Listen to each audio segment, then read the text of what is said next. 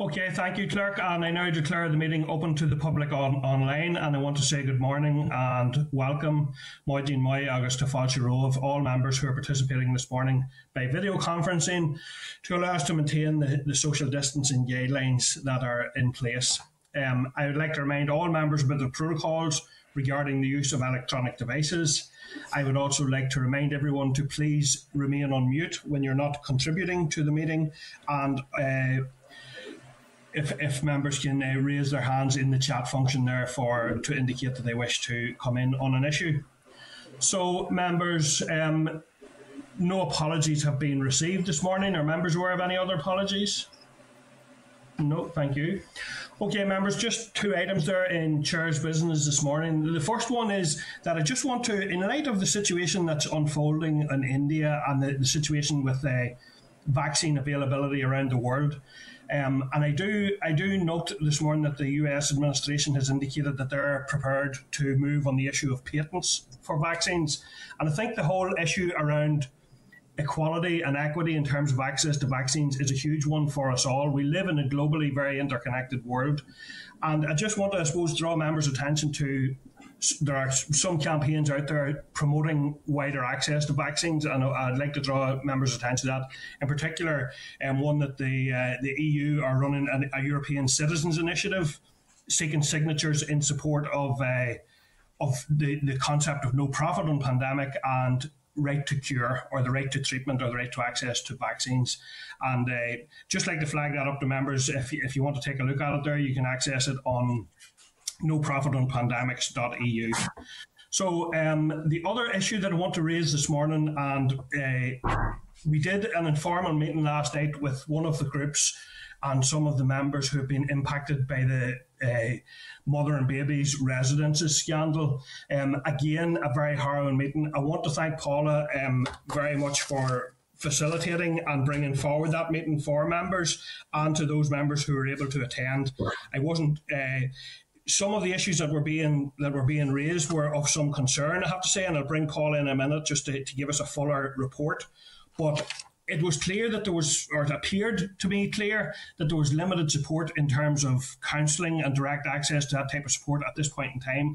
And I would be concerned about that, given that the process that those victims and survivors and families are engaged in at present will inevitably raise that trauma for them again, and they will in some cases relive that trauma. And I think it's essential that they have very effective lines of communication between the various strands of the ongoing inquiry, and also that they have the support that is so badly needed for them, particularly in terms of psychological support. So maybe just Paula, ask you, do you want to update members who weren't able to attend and maybe give us a view on how things finished up last night? Well, thank you, Chair, and thank you again to the members who attended. I appreciate we're all very busy in the evenings now. So, I suppose the first thing would be to reiterate what you've said there around the fact that we've asked people to come forward. We launched the Assembly, the Executive launched the research report, and this has meant that the birth mothers and their Children for Justice have had so many people, not just from this part of the world, but England, down south, America, all coming forward, all very, very conscious that they were either in mother and baby homes and had their children taken off them, or were adoptees, and they're now very keen to trace their families. So it's about the trauma, you're right, but it's also about the support for that family tracing service, which again I don't think is fully functioning. I think they need far more resources. They need resources for things like the DNA tests. But then the wider issue around the truth recovery process, the panel that was set up to support them around how they look at an inquiry or some sort of investigation. I'm not sure that the communication and engagement has been as strong as it should be around a fully functioning, appropriate co-design, co-production process. So I took a lot of notes last night. I'm going to send them through to the clerk, the committee clerk today then, and if you're fine with that, then Chair, we would send it from this committee to the Department of Health to ask them to investigate the issues and see what can be done around additional resources and support for the birth mothers and their children. Yeah, thank you, Paula. And I think one of the other issues that was raised is the need for a very effective public communications campaign to alert potential victims who haven't yet, and to see if those can be contacted. And that needs to be across a range of media. Social media is not something that everyone uses, particularly older people, maybe in some cases, or people with rural access and broadband issues. So I think it's important that that covers a range of media outlets. I am aware that the Truth Recovery Strategy are in the process of setting up their website and their communications. But I do want to thank birth mothers and their Children for Justice for taking the time to brief us last night. And I do want to reflect that element of concern that it seems at this stage that there's just not the connectedness that we would want and hope to see at this point in time. So I think that's something we need to keep an eye on. Okay, so thank you for that, members. Going then to the draft minutes. I'll just take a wee quick check there from any other members in relation to last night's meeting. If members want to make any comments, or if Paula and I have covered it, then that's fine. But if members wish to make any other comment, okay, I'll move on then, members, to our draft minutes, which are at the meeting that we had on the 29th of April, last week's meeting, and the draft minutes are at tab 3.1 of your pack. Are members content with those minutes? Yep, content. Thank you, members. And there are no matters arising then from those minutes today. So could I just check then? We're going to go into our first formal briefing from Patricia Donnelly in relation to the vaccination programme. Clerk, do you want to just ensure that Brenton is in the spotlight there for the presentation sharing purposes? Yep. Brendan's up there now, Chair, in the spotlight. And Patricia's in with us as well. Okay, thank you. Okay, so I would now like to very much welcome back to our meeting this morning, and we're joined this morning by Ms. Patricia Donnelly.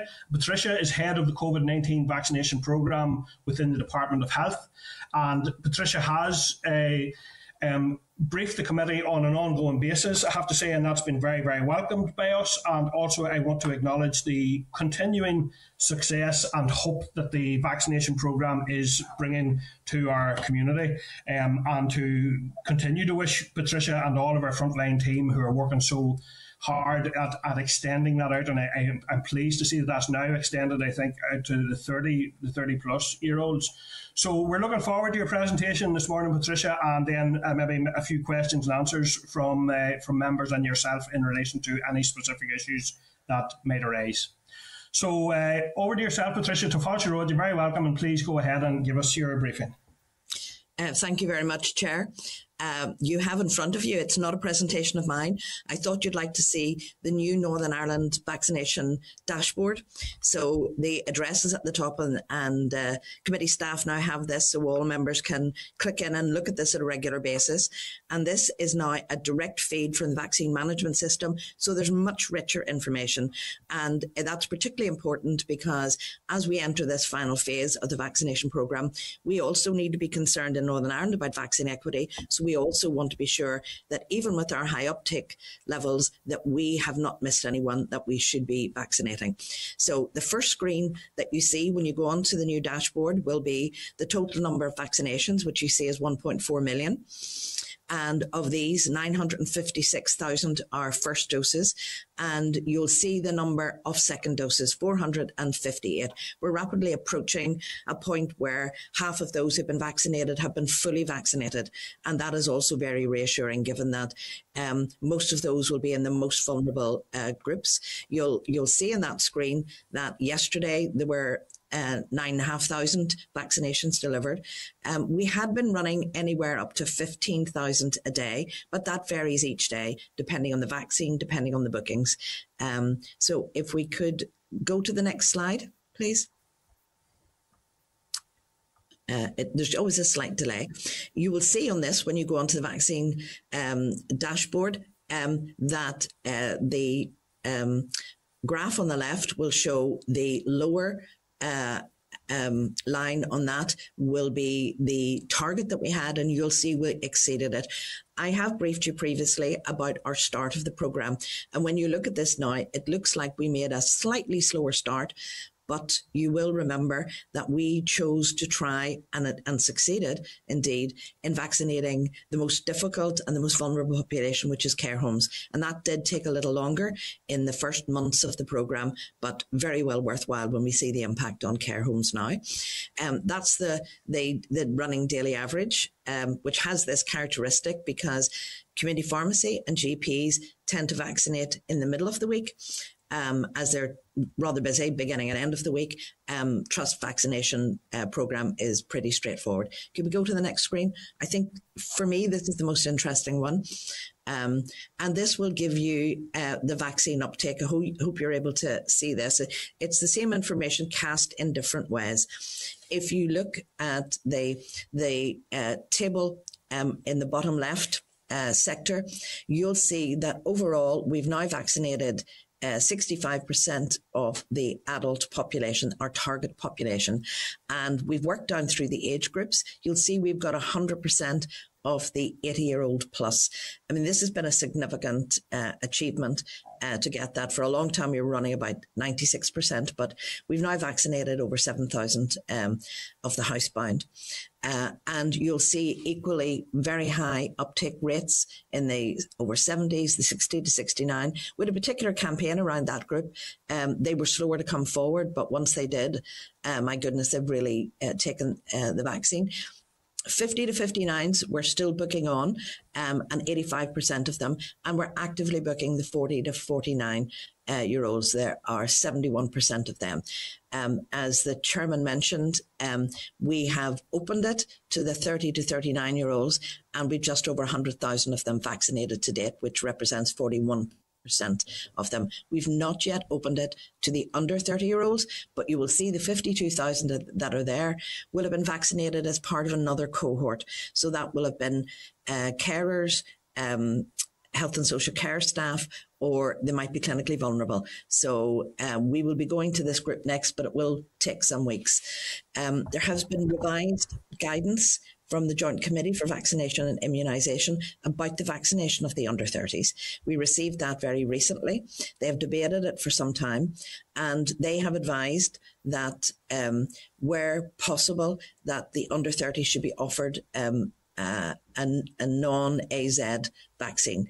And for Northern Ireland at the moment, that would be Pfizer, and we will get Moderna next month. So we've had to make some changes in the programme to plan for that. They're continuing to debate the issue, so we do expect further advice to come from them.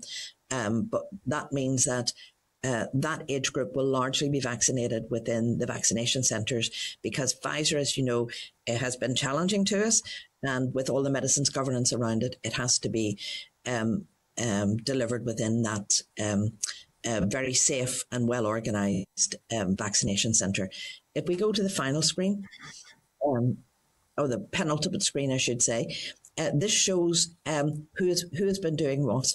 And general practice have been vaccinating many of the vulnerable right down to the age of 50. And you'll see that the bar at the top of the screen shows the darker band is first doses, the lighter band is second doses. So they're well through vaccinating people with their second dose. And we do have to keep saying to people, because you didn't get an appointment for your second dose doesn't mean to say your GPs don't know to call you, and they will call as they set these clinics up. Typically it's 10 weeks, but it can be up to 12. And the other trusts, you'll see South Eastern Trust has really outstripped others. That's largely to do with the SSE Arena, and they also ran the clinic at the Ulster Hospital. And you can see for all of the trusts, they're well underway with second doses. And at the very bottom of this, you'll see Community Pharmacy, who came on stream on the 29th of March, and very welcome they were, because while SSE was welcome to be able to deliver first doses, while many of the trusts were actively engaged in delivering second doses, we did need local access, and Community Pharmacy provides that local access. So we've had a good partnership with the CPNI and the colleagues in the Health and Social Care Board in the planning and delivery of this. So I think this is going to be a real key to the success of the programme. And then the final screen. Okay, I think it will show you the uptake by ethnic background. You will see there's a large number undeclared that people have not chosen to complete. But even within that, it starts to give you some idea of of those vaccinated. You'll see the breakdown by vaccine, both first and second dose, and you see AZ has been a significant vaccine for us. And probably not for today, but when you click on this interactive map and you click on the plus sign, you can enlarge this, you can click onto any of the little circles, you'll get a BT code. And when you go into that BT code, you will see how many people have been vaccinated. The digital team who have developed the vaccine management system have also advised that in the coming weeks, and I think it will be next week or the week after, they are also loading information on the population within that area. So not only when you click on will you see how many have been vaccinated, but you will see which percentage of the population have been vaccinated. So, I mean, this is more than just curious. This actually allows us to say, are there areas where there's lower uptake that we need to provide some mobile teams, where we need to provide additional vaccine to community pharmacy, where we need to do some in-reach to try and ensure that everyone has equal access to the vaccine in Northern Ireland. We can take the screen down now. So you'll see that we've achieved a lot to date, Chairman, but we are always concerned about what more we have to do. We have several 100,000 more people. We're not giving up on any of the age groups. We're still trying to target 90% uptake, and we've good reason to believe that that will be achieved. However, with the recent JCVI advice, you'll understand that the programme now has to really conserve its steady supply of Pfizer. We've had supply that's been steady, predictable, and we're able to plan on the basis of it. But that means that because we're not be using very much of the AstraZeneca for that younger age population, it's now going to take us several more weeks to complete the programme. So I'm very happy to take any questions.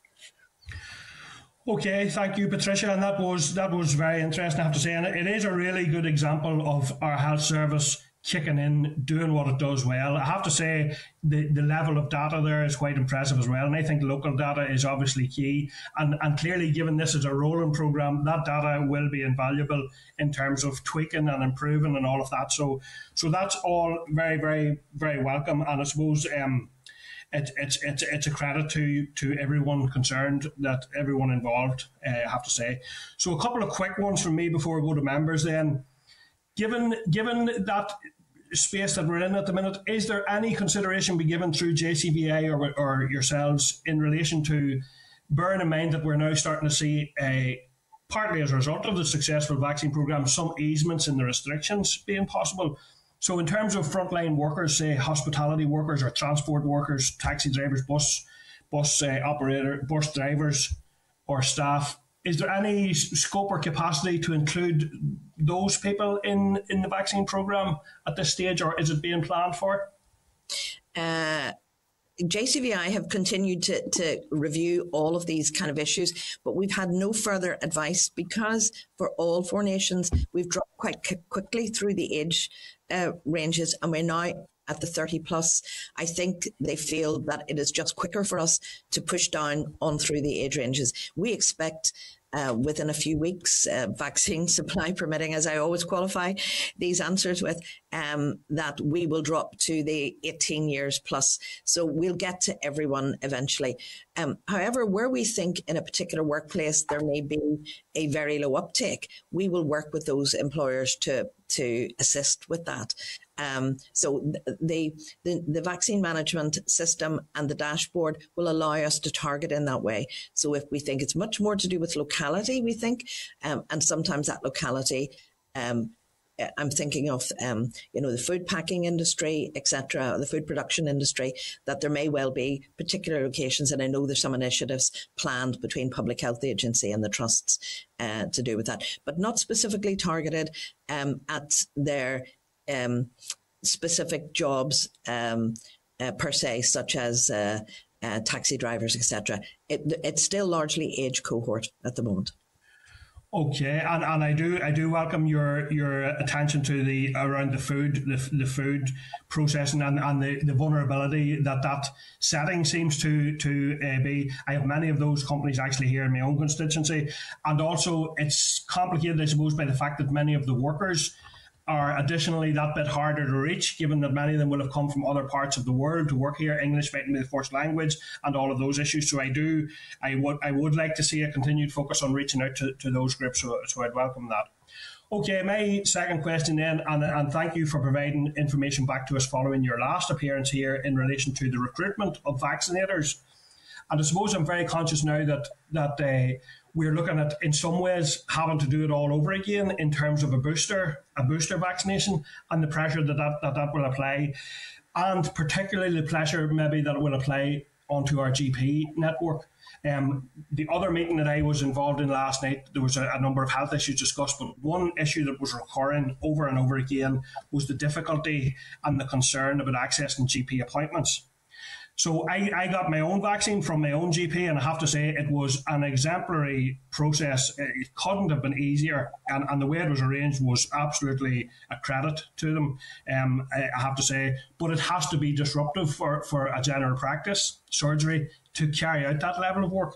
So I'm wondering, is the recruitment process ongoing in order to ensure that people who maybe aren't involved in other health services and are an additional resource and then therefore take the pressure off, is that recruitment process continuing, and are there ways to in fact ramp that up to take more and more pressure off those frontline services out there? Thank you, Chairman. Indeed it is. From the update that we provided with you, I'm looking at some figures in front of us. We've got additional people who are continue to be recruited in. We have a number of them, as you know, directly support the GP vaccination programme. And we're in very regular, several times a week, discussions with the GP leaders and representatives and the primary care team in the Health and Social Care Board. And it has to be of concern to us that the vaccination programme has had an impact on those aspects of primary care. But I do want to reassure members that GPs are very effective in delivering this. What we're hoping from JCVI is that when they give the advice on the booster, who will get it? It may not be a total population. It will be a single dose. And we hope that they will take into consideration the winter flu programme, which is delivered by GPs. They deliver 480,000 vaccinations every year, almost unseen, and it has not disrupted their normal practices. So we would hope that JCVI will come forward with a recommendation that will allow us to combine those so that it is much more effective. And GPs would be keen on that. And indeed, we discussed it last night at a meeting. So we hope that will be the case. But as I said, we are continuing to recruit and we are continuing to deploy vaccinators. Okay, thank you, Patricia. And the final one for me then, the SSE has played a significant role at times in terms of offering first doses out to new cohorts and things like that. And given what we've discussed there, the need for an additional booster, and I recognise that will be less in the sense that it will be a single rather than the double that you've undertaken at the minute. But are there any plans to, and I'm very conscious of people in rural areas or people who with mobility issues of travelling long distances at times, and I know many people are doing that and speak very highly of the way it's being done in the SSE, but are there any plans to put an SSE type facility west of the ban to improve accessibility for people in that part of the north? Chairman, I had the pleasure of attending the Foyle Arena this week, and I've previously gone to Lakeland Forum and to the centre at Omagh. And what I would say is these might be slightly smaller than the SSE, but they deliver in exactly the same way. There are large vaccination centres and they've been very effective. And I think anyone who attends there is impressed by how quietly efficient it is. It is not noisy, but you realise the industry that they're delivering, 1,500 vaccinations a day, typically in these centres. So they already exist. However, for the winter campaign, I think GPs and community pharmacists are really going to carry the burden of that. I think the development we've had with community pharmacy, their access to the VMS means we can be quite targeted in how we work with them in targeting rural communities and in some initiatives that would improve uptake. We await final advice from JCVI about who to vaccinate. We don't know whether it's just going to be those priority groups 1 to 4, 1 to 6, whether it will be the same population for the flu vaccine or whether it's a total population. We do expect that there will be a staff vaccination program because they will be particularly at risk, as well as whatever part of the population. So we hope that advice will be coming to us soon. We expect it no later than early summer. So by July, we hope that we will have that advice because it comes all too quickly. That they're asking us to begin in the autumn again. So and I do accept and appreciate that those centres are also excellent. My point is SSE has had availability at an earlier stage than the rest of the North. Can that be facilitated? Given those centres are quite capable and competent, can we look at a situation where when it's released early to some cohorts in the SSE that we also have a centre identified west of the ban that can similarly start that rollout early? Well, I think we'll plan, Chair, on the basis of what JCVI asks us to do. And if it requires something like that, that's what we'll put in place.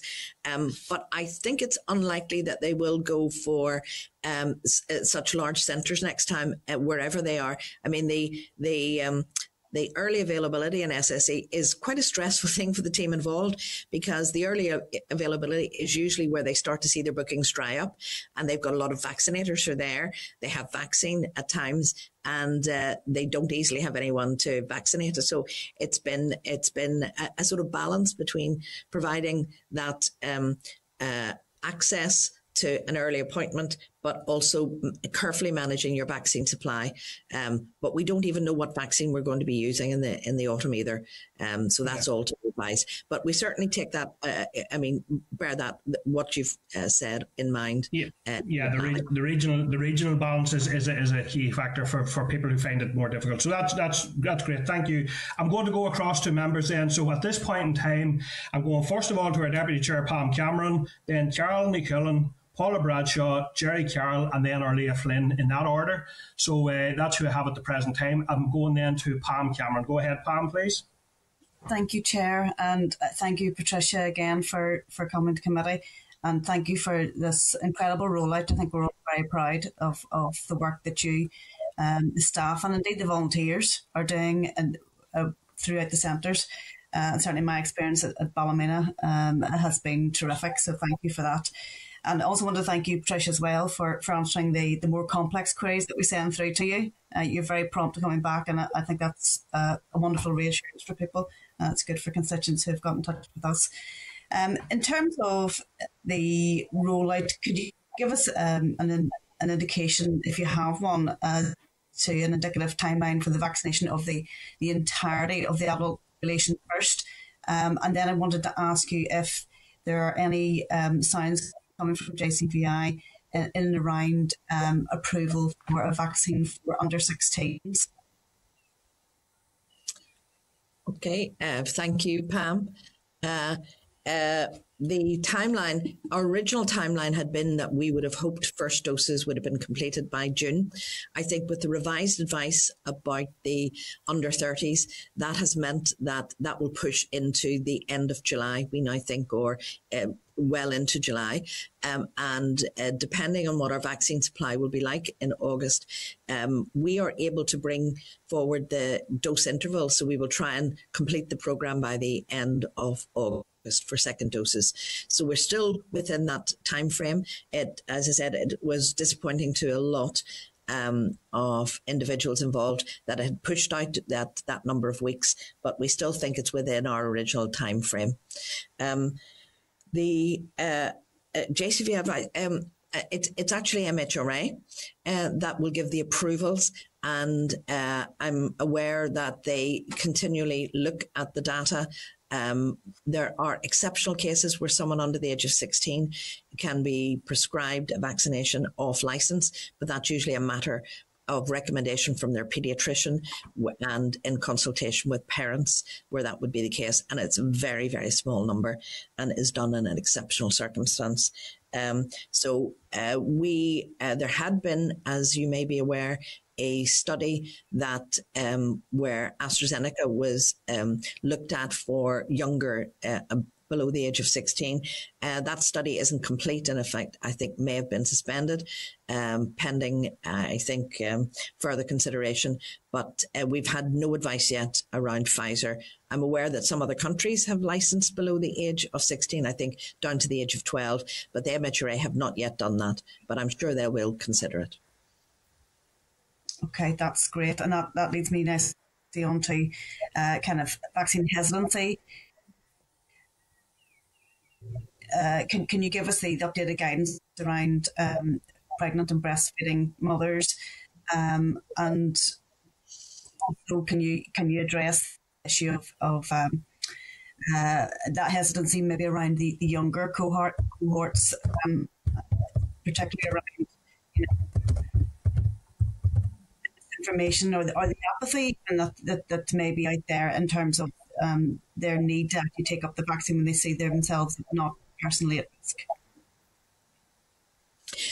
Thank you for that. If I start with those that are pregnant and breastfeeding, you will be aware there was revised advice. I think they were those who were pregnant were seen as particularly at risk from COVID-19, and in fact there have been some rather sad cases around the world and in the UK where there have been serious illness and death for pregnant mothers. So the Royal College of Obstetricians and Gynecologists have, I think, considered this very carefully, and with JCVI now recommended that individuals should be vaccinated. But it's usually a conversation, and for Northern Ireland, what we're recommending is someone when they're booking in with the midwife, that they have the conversation about the risks for themselves. Most of the hesitancy, and I would think anyone who's pregnant feels they're carrying very precious cargo. Therefore, they feel they have more than their own life to consider in this, and they deal with it very carefully. So those are important conversations. And then having had that conversation, they can book on. The revised JCVI advice is that they would also have Pfizer or a messenger RNA vaccine, and therefore they will be vaccinated if they do come forward within the vaccination centres. So it ties in very nicely with the second part of your question, which was around vaccine hesitancy, because I think those who are pregnant and breastfeeding, for all the reasons I've given, do take time to consider this, and the Public Health Agency did an omnibus survey, and in fact, NISRA did an omnibus survey, and which seemed to indicate that 90% or just over of those who had not yet been vaccinated that they sampled said they would come forward for vaccination. And when they looked at the reasons why someone may not come forward and why they'd be hesitant, it was mainly on safety grounds. So therefore, we think, conversations with their GP, conversations with people they trust, conversations with, if they have a specific health issue, I think are always of value when you are concerned. And I think, and the more that we're able to kind of publish, kind of data and reassurances from those that are trusted figures, I think, and influencers, I think the more we can address that issue of hesitancy. But what you say about the JCVI advice is absolutely correct. It's when they look at the balance for younger people who are not particularly at risk of coronavirus, there's always exceptions, but are not at high risk, at times when the transmission levels are lower, that them becoming vaccinated is a benefit to society and to other people. Therefore, the risk benefit is different at times of high transmission, when their chances of catching it and their chances are greater. They're protecting themselves as well as protecting other people. So it felt that on the balance of risk, it was better to provide them with a vaccine that had the lowest level of risk for them, albeit that the AZ risk is an exceptionally rare. But that was the basis of the advice that was revised recently. That's brilliant. Thank you for that clarity, Patricia. Thank you. Thanks, Chair. Okay. Thank you, Pam. I'm going to Carol Nichillen. Go ahead, Carol, please. really, really impressive figures from the graphs. So just like everybody else, I just want to commend everybody involved in the vaccination process. Patricia, I'm trying to find out if the department under JVZI or whatever guidelines that we're operating, that all people that are presently living in the North are entitled to receive a vaccination regardless of their residency or their immigration status. That's my first question. And if they are, I think it would be worthwhile to check the portal regarding the information, because I've had some discussions with people and they find it a bit of confusion. So, for example, am I eligible to use a vaccine service on the portal? And basically what it says is if you live in Northern Ireland and are entitled to treatment by the health service, you can book a vaccine if you've been invited to do so. But there is a bit of confusion around this, and I'm caveating that with this, that I'm not talking about people who are specifically coming here for a vaccination. I'm talking about people's residency, and particularly asylum seekers and refugees. Thank you very much. Indeed, we've considered this and have been planning this for some time. They are absolutely entitled to been vaccinated, but they wouldn't be vaccinated through that. We don't expect them to book through the portal. We will have either outreach teams, or we will have a separate mechanism where where the trust will book them in to the vaccination centres, because they won't have a health and care number. They may not have a GP, and that would exclude them. So Public Health Agency are very aware of these groups and these individuals, so they were vaccinated by the mobile teams. And indeed, I think this weekend there's a group of fishermen who are residents, but you can imagine that changes from time to time, and they're being vaccinated. And again, with the homeless, and there has been specific targeted within that group, and for the migrant population and asylum seekers, and including those who've been refused asylum, we have a responsibility to vaccinate them. And the Public Health Agency are very aware of who they are. And as I said, working very closely with the trust teams to provide mobile vaccinations to them. Trish, that's great news, because there have been concerns, some concerns, and I appreciate the fact that you said there's going to be greater clarification, because people have struggled to find, if it fits for them. Like, for example, people who are stuck here, like students who are maybe just came here, got stuck. It would be helpful if that information went out to, for example, students' unions. And again, if the Health Promotion Agency were to do actually a specific targeted information campaign, because the last thing we want is that after such a successful vaccination programme, particularly for people who want to be vaccinated and probably feel, if they looked at the information on the web at the minute, they may feel that it doesn't apply to them. So any clarification would be greatly appreciated. Thank you. Thank you. I think I want to be clear. We're not yet dropped to the age for the average student. So we have vaccinated several people who were caught in Northern Ireland during the pandemic.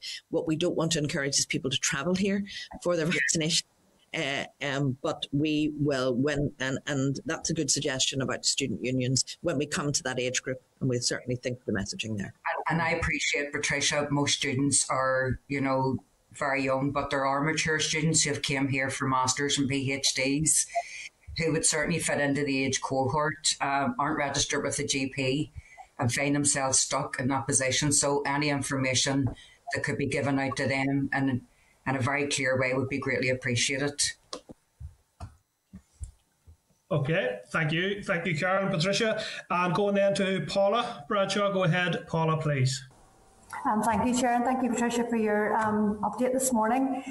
Just to follow on from Carol's point there, I have a lot of constituents in South Belfast who are maybe here from England, are registered with a GP, and also then the cohort that you were just mentioning there. I always struggle to find information on the Public Health Agency's website to direct them. I tend to send them just to that contact number. But again, you have to hook about for it. So if we could get that a wee bit more prominent, that'd be appreciated. The main issue I was going to raise with you today was a complaint I had received from a constituent who is registered blind and requires information to be presented in Braille. And as you know, after you get your vaccination, you're given that information leaflet. He asked for this, I think it was a couple of weeks ago, wasn't given it. It was given, his assistant was given the written format. He asked for a complaint because he was very aggrieved at the way he felt that he'd been treated. And again, that was in written format. So is there any chance you could be looking at providing that information in Braille? That's the first real question. Thank you. Thank you, Paula. I think I'm aware of this. I'm aware of this complaint, and I do know the Public Health Agency. We're looking at this, and we're working with RNIB to look at how they could improve those services. So I don't have a specific answer to that complaint now, but I do know that it's under investigation, and I'm very disappointed if anyone through that lack of access can't progress through the vaccination program. So we'll certainly pick that up. Pick that up with the HA team. Thank you. Thank you very much. The second question would be people who have been in sort of medium, long-term stays in hospitals. So whenever the vaccination was happening at the start, they were too frail, or the clinician said they weren't ready for it. And then that stopped, and then they're saying, well, you can get it with your GP, and then the GPs are saying, well, we're no longer providing that service. So and they're not doing outreach. I suppose, are the GPs allowed a degree of flexibility of the degree to which they're actually providing outreach service to constituents who've maybe been in hospital, for example? Well, we wouldn't expect GPs to outreach to hospitals. Sorry. I meant to people's homes. Apologies, to people's homes. Oh yes, Patricia, just before you answer that, Patricia, your sound has dipped a wee bit. There was a wee slight drop out at times on it, but it's got a wee bit worse. So if you could just be conscious of that, maybe, and maybe just be aware of that, and try to maybe, if you have a headset, it might help. But let's see how it goes. But there was a slight drop in your quality there. Apologies for that, Chair. I'm in the Department of Health, and it is a variable internet signal. So I think that's responsible.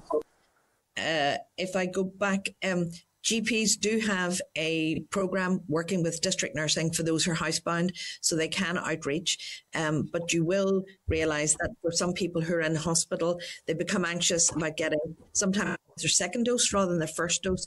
The recommended dose interval is between 8 and 12 weeks, but there's a degree of flexibility, particularly if they have AstraZeneca, that it's very safe to have it, and in fact advantageous to have it at the longer interval. We've worked with the hospital staff, and who will sometimes advise us that individuals are, if they're in hospital, the typical length of stay is shorter now, but for those who are in a bit longer, that the hospital themselves will either try to provide that vaccination. But the advice that we have given them is that if it is a short to medium stay, that they should let them be picked up by their general practitioner. And it's only if they're longer stay that they then need to put arrangements in place to have them vaccinated within the trust themselves. And I believe trusts have been doing that. But I've previously briefed about some of the difficulties that once a vial is punctured, you have a short period of time to use the 10 doses that are within it. So often in the planning of it, they need to look at having a number of people to vaccinate around the same time. Otherwise, we get unacceptable levels of wastage. So trust will then try and collect the individuals so that they're able to administer that in an efficient way. But it is kept under continuous review. But I could understand anyone feeling anxious about this. You put up the graph or the statistics there around the ethnic background of people who've been vaccinated, and obviously they were the total number. How are you interrogating that to actually look at the percentage per ethnic group to allow you then for better targeting and making sure that there's not a skewing then towards people who would be of a white background, so to speak? Thank you. Thank you. It's our public health colleagues who are looking at this and giving us advice on it. So they will look at what the breakdown. You did see that there was that section that said undeclared, and that does complicate it. It's where individuals choose not to answer that question or we have not yet had information on that. So it's where we know for certain what the size of that population is, and sometimes that is not always the case. But where we have some certainty, at least we will have an idea of the kind of percentage around that group. I think when I also showed that same slide earlier for the dashboard, I think some of the geography of this is terribly important, because some of the targeting can be particular populations within a geographical area. And I know that some of the very successful programs that have been planned in the past, often within a particular ethnic group, will look at senior members of the ethnic group. Those who've got credibility with the group are going to be better role models for inspiring kind of confidence in the vaccination program. So our public health colleagues are looking at all of those factors and doing some very fine-grained analysis. It wouldn't normally be. We're the kind of delivery arm of that, and try and make sure that the vaccinations actually take place. Okay, thank you very much, Patricia. Thank you. Thank you, Paula. Thank you, Patricia. Okay, going then to Jerry Carroll. Go ahead, Jerry Liddahall. Go right. Sure. Thanks, Patricia. I got my first dose the weekend at the SSE, and it was a surreal but a very impressive operation. So thanks everybody involved in that. Just two questions really. The first is there any evidence, Patricia, of people, I suppose, letting their guard down after getting their vaccine? Because there's a period of 3 weeks before the effectiveness really kicks in. Is it the antibodies or whatever the kind of scientific reason for it is? So is there any evidence of people who have got a vaccine and have been either contracted sort of the virus, or have kind of been hospitalised or been sort of negatively impacted? Is there any data or any evidence towards that? Thank you for the question. I wouldn't have that data, but I do know CMO and others look at this very carefully. I think there's been a very low level of hospitalisations, but however, that's just from what I've heard others say rather than my direct evidence, that a very low level of hospital admissions, etc., after vaccination. But because it does take time, as you say, to build immunity, often people get vaccinated, it's a more emotional experience than they expect it to be. They're taking a step towards that personal safety.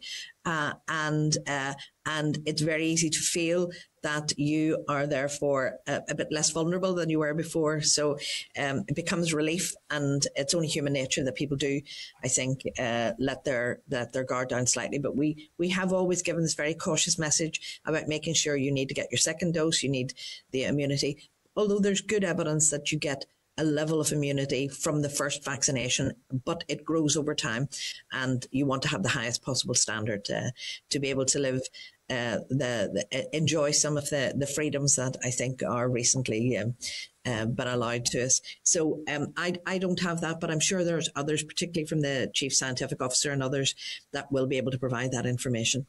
Okay, thank you. I think we would need to see that. Hopefully it is low, as you indicated, but I think we need to keep an eye on it, and I think it is inevitable, or understandable rather, that people kind of let their guard down. But I think we need to reiterate the message that people are certainly protected but not immune, even especially that 3 week period after getting their first dose. Just my final question kind of follows up with what Paula and I suppose Carl said. I think we need to get a breakdown of the percentage of people from the ethnic minority backgrounds and the percentage of vaccine uptake for adults, and hopefully they're similar for people who are not from those backgrounds. But if there's a discrepancy, there would be an issue there. And also, do we have any indication or could we get the data around the percentage of refugees and asylum seekers, around how many and what percentage of those communities have received their vaccine? I think that would be very helpful, because I mean, these are communities that are obviously very isolated or vulnerable. There's been histories of in different countries in the state kind of experimenting on people's bodies in a really despicable way. So in some ways, there's a natural distrust, but I think we need to do extra work to target people who have maybe misconceptions or grievances. So any clarity on that would be helpful. Thank you. Thank you. I think for all the reasons that you said, I've seen the evidence around where there would be mistrust of anything related to a state or an organisation. So it does take a particularly sensitive approach. Our public health colleagues are very aware of that. I don't have that information, but we can get that information to you. It's now become more available because of the refinements and that recently made in the vaccine management system. We wouldn't have had that up to this point. And I suppose it reflects where we are in the programme. What I mentioned earlier around vaccine equity, it's at this point we want to be very careful that we are not, when we've got very high uptake levels, that may and indeed will disguise the fact that there's lower uptake in particular vulnerable groups. So yes, that's the kind of analysis that's underway at the moment. And when that's available, I will ask that that's provided. Okay, thank you. Thank you, Jerry. And going to Orlia Flynn. Go ahead, Orlia, please. Thank you, Chair, and thanks, Patricia. Maybe just to follow on a wee bit, Patricia, from that that point you made around that additional analysis that's being done at the minute, and that data that you showed us earlier is very useful, and I'll maybe take a wee look at that in more detail when I get a chance. But I'm just wondering, following on from the points that other members have made, is the department and the vaccination programme also, keeping an eye out for any sort of trends around the levels of uptake between the most deprived communities and the least deprived? Because I'm just conscious we have a briefing after this session with the health officials around health inequalities, and do you know what I mean? We know all the difficulties that some of the areas that are in greatest deprivation face, and I'm just conscious that to be mindful of that and to try and, I don't know if you are trying to monitor that, and would that be part of that wider analysis you were talking about, Patricia? Very much. Thank you very much. Yes, it would be part of that wider analysis.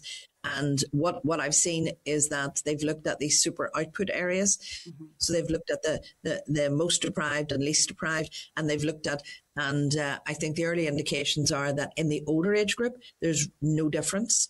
But there a difference starts to emerge as you drop down below 50. And now that may be about how quickly people come forward. It may be accessibility.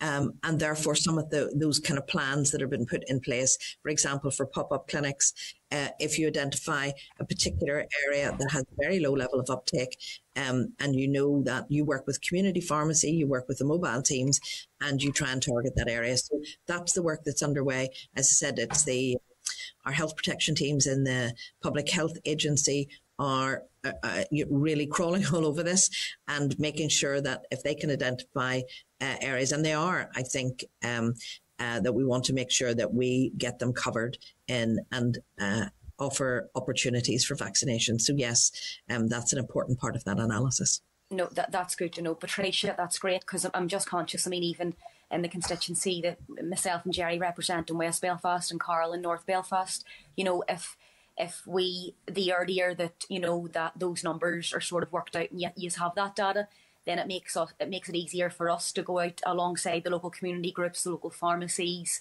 the local GP practices, so we can all try and do as much as we can. Because I think you're right, when you do go down into the younger age groups, I think it might be a bit more difficult to get some of the younger ones motivated, to actually go and get that vaccine. So the sooner you have that, and anything that we can do to help, absolutely.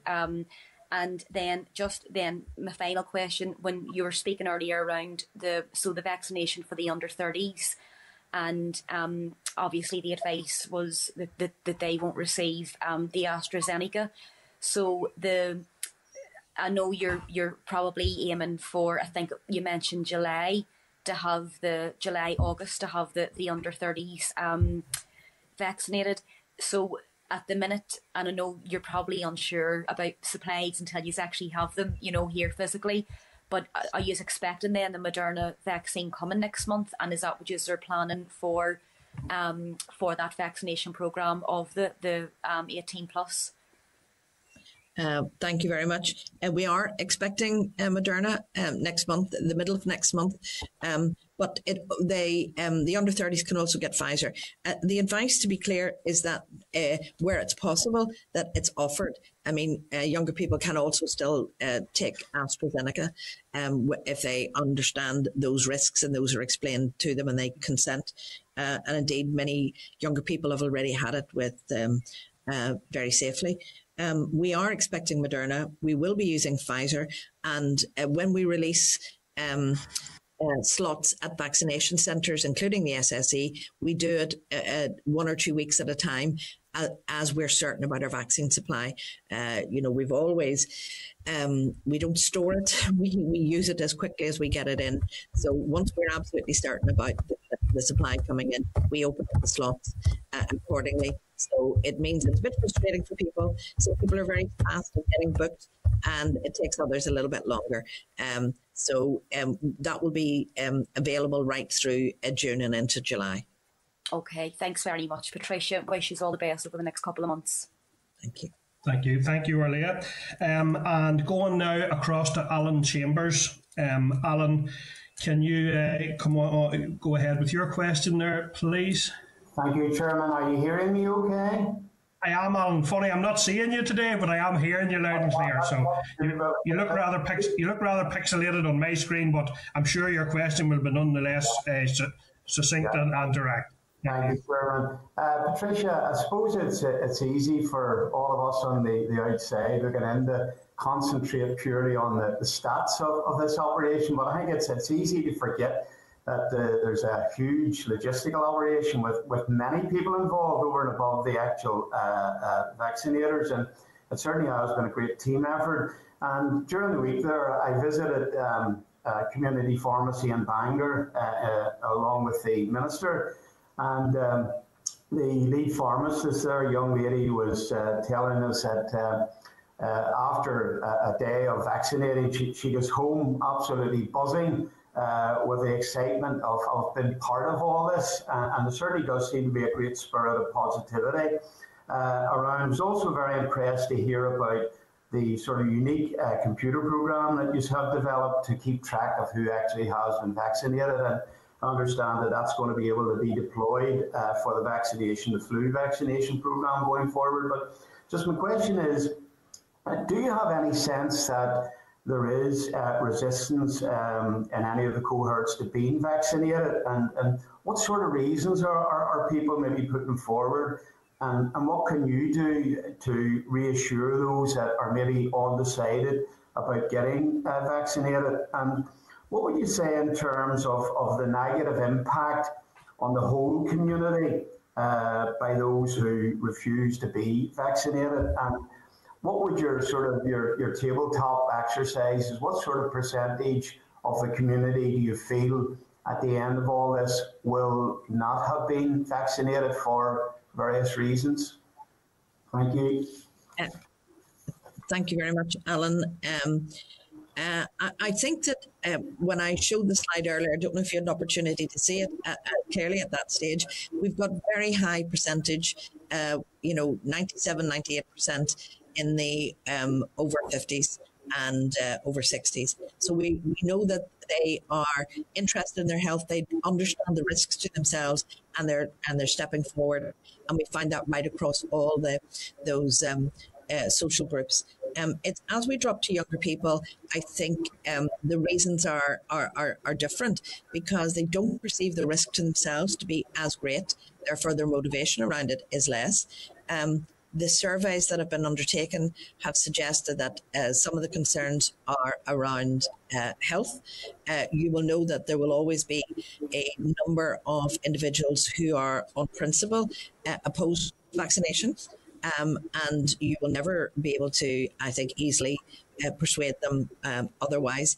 However, sometimes it's the impact that their messages have on those who are a bit hesitant. It can frighten them more and it can make them more uncertain. So they do come forward. We found as we've gone through the age ranges, people come forward eventually as we've gone through, the numbers click up over time. So sometimes it's just a process for them to take that time to have that reassurance. Some of the public health agency messaging around this has been very, very important, where they've been able to directly challenge some of that messaging around the anti-vax messaging, where there's misinformation or pseudoscience around it that is frightening individuals.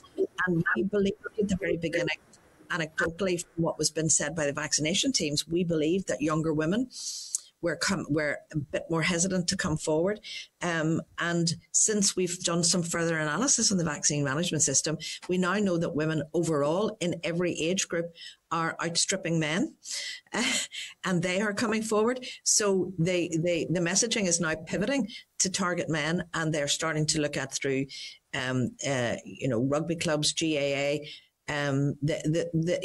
those areas where individuals will have, more appropriate kind of models. So you should start to see some of that in the coming weeks. I think they're launching a campaign starting on Monday, which I hope will have an impact on that, on uptake. But it's not new news to know that men are more hesitant about their health and a bit slower to come forward in all aspects of health.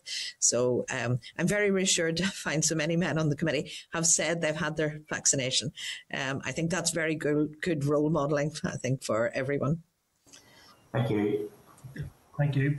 Okay, thank you, Alan. And just to flag up there that some of the sound issues Patricia has had is actually as a result of members' microphones. So on some occasions, broadcasting will mute you, and that's the reason for it. It's to improve the sound. So just moving on then to our last question this morning, I think is coming from Ciara Hunter. So go ahead, Ciara, please. Thank you, Chair, and thank you, Patricia, for being here again this morning. It's a great opportunity for all of us to really thank you and celebrate the hard work and the commitment to the vaccination rollout. A number of points that I have here have been touched on already by previous members, but I do have a keen interest on those who are homeless. I'm mindful there's 1,200 homeless people that are known, and I'm just wondering where we are with that. I had seen, I believe it was in March, it had commenced around vaccinating the homeless. So if you could just give us an update on that, that would be grateful. I'd be grateful. Thank you. Yeah, thank you very much. Well, our public health agency colleagues again have led on this. They have winter flu campaigns that are successful with the homeless, and they have been vaccinating with the district nursing. They've been out vaccinating the homes. I think they've got through all their first doses. They're now, I think they're very well aware that sometimes you only get people for a first dose, and there will be some movements and therefore more difficult to track them for the second dose. So they've used AstraZeneca vaccine because it develops over time and strengthens immunity over time. And if you're only going to get one dose, that's probably the right vaccine to get.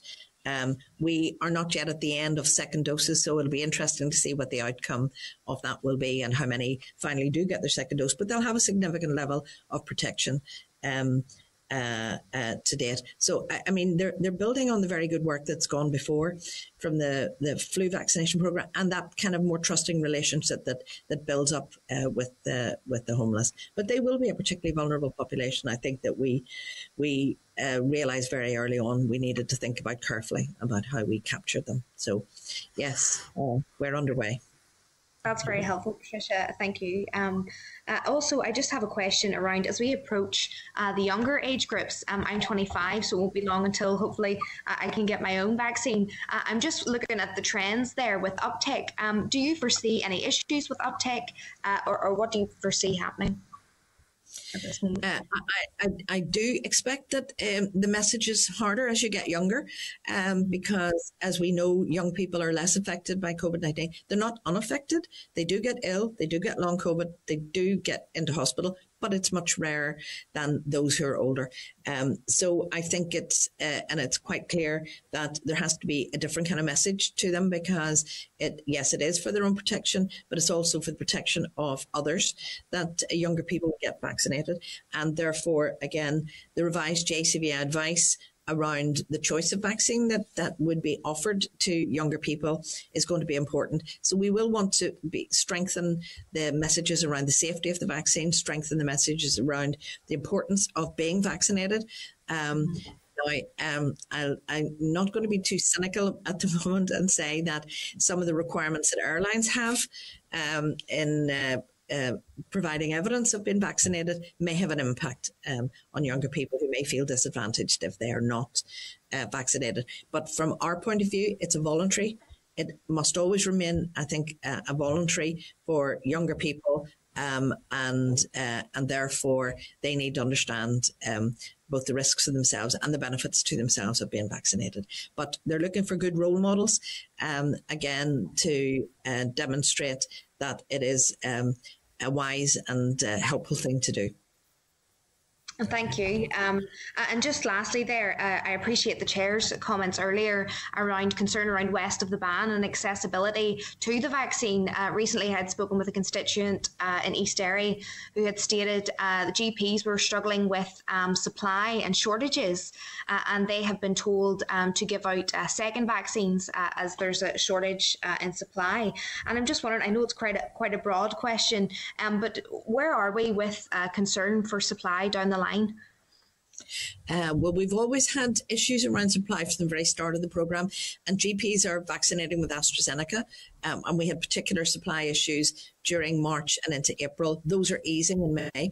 I think GPs have to deliver, you've seen from the earlier bar chart for GPs, they are delivering actively second doses at the moment. They've got a responsibility to deliver those second doses, but within those areas, there's still access to community pharmacy, there's still access to Foyle Arena, there's still access to other opportunities to be vaccinated for individuals.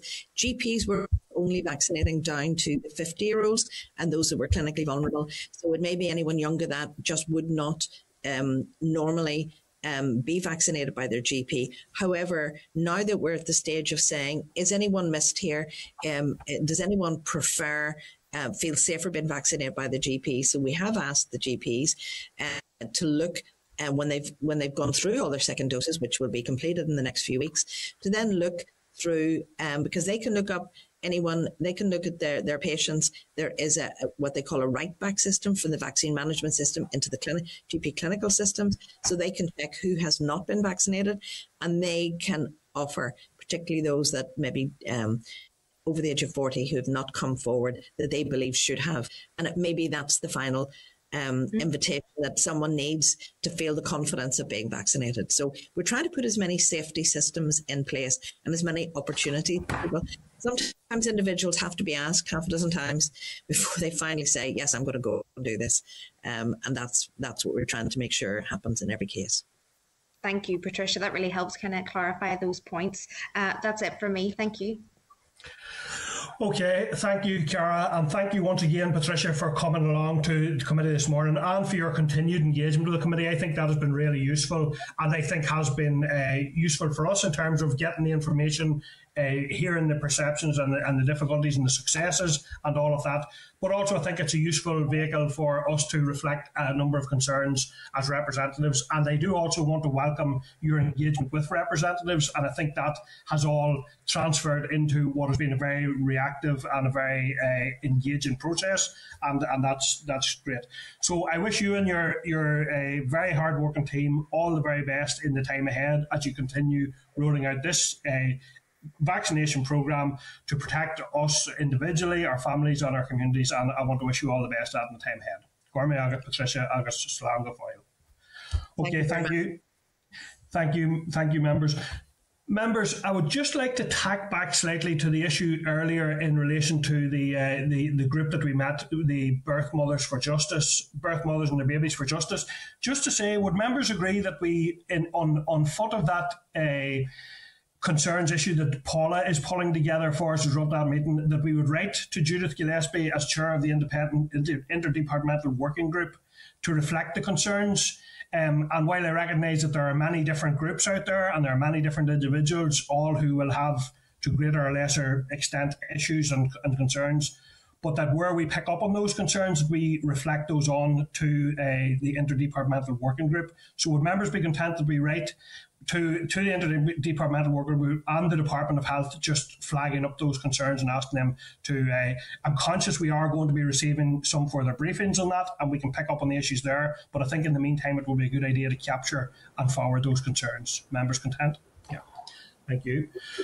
Okay, members, so I'm going to take a short break there just before we go into our session on health inequalities. Could members come back for 10:50? So an 8-minute break there and back for 10:50. Thank you, members. And Clerk, could you take us out of broadcasting temporarily, please? That's us live now, Chair. Okay, thank you, members. So we will now resume our Health Committee meeting this morning, and we're moving on to item 6, which is a departmental briefing on health inequalities. So I can advise members that officials from the Department of Health are here to brief the committee on the work of the department in this area.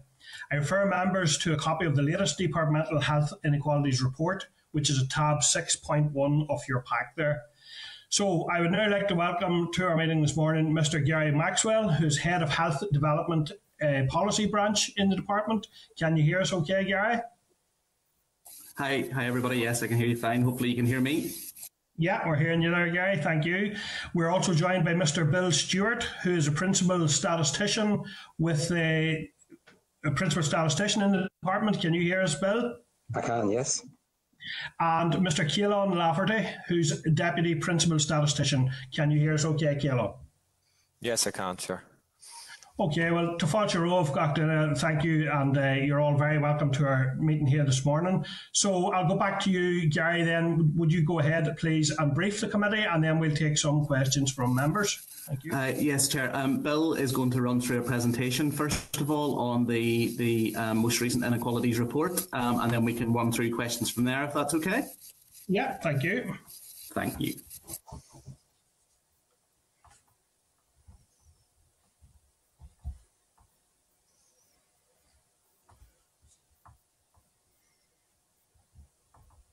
Okay, I'm not hearing Bill at present. I'm wondering, is he just teeing up the presentation maybe, and he hasn't got back online yet? But sorry, yes, I'm sorry. Yes, I'm trying to bring up this screen here. So no problem, Bill. I'll let you know once we see it.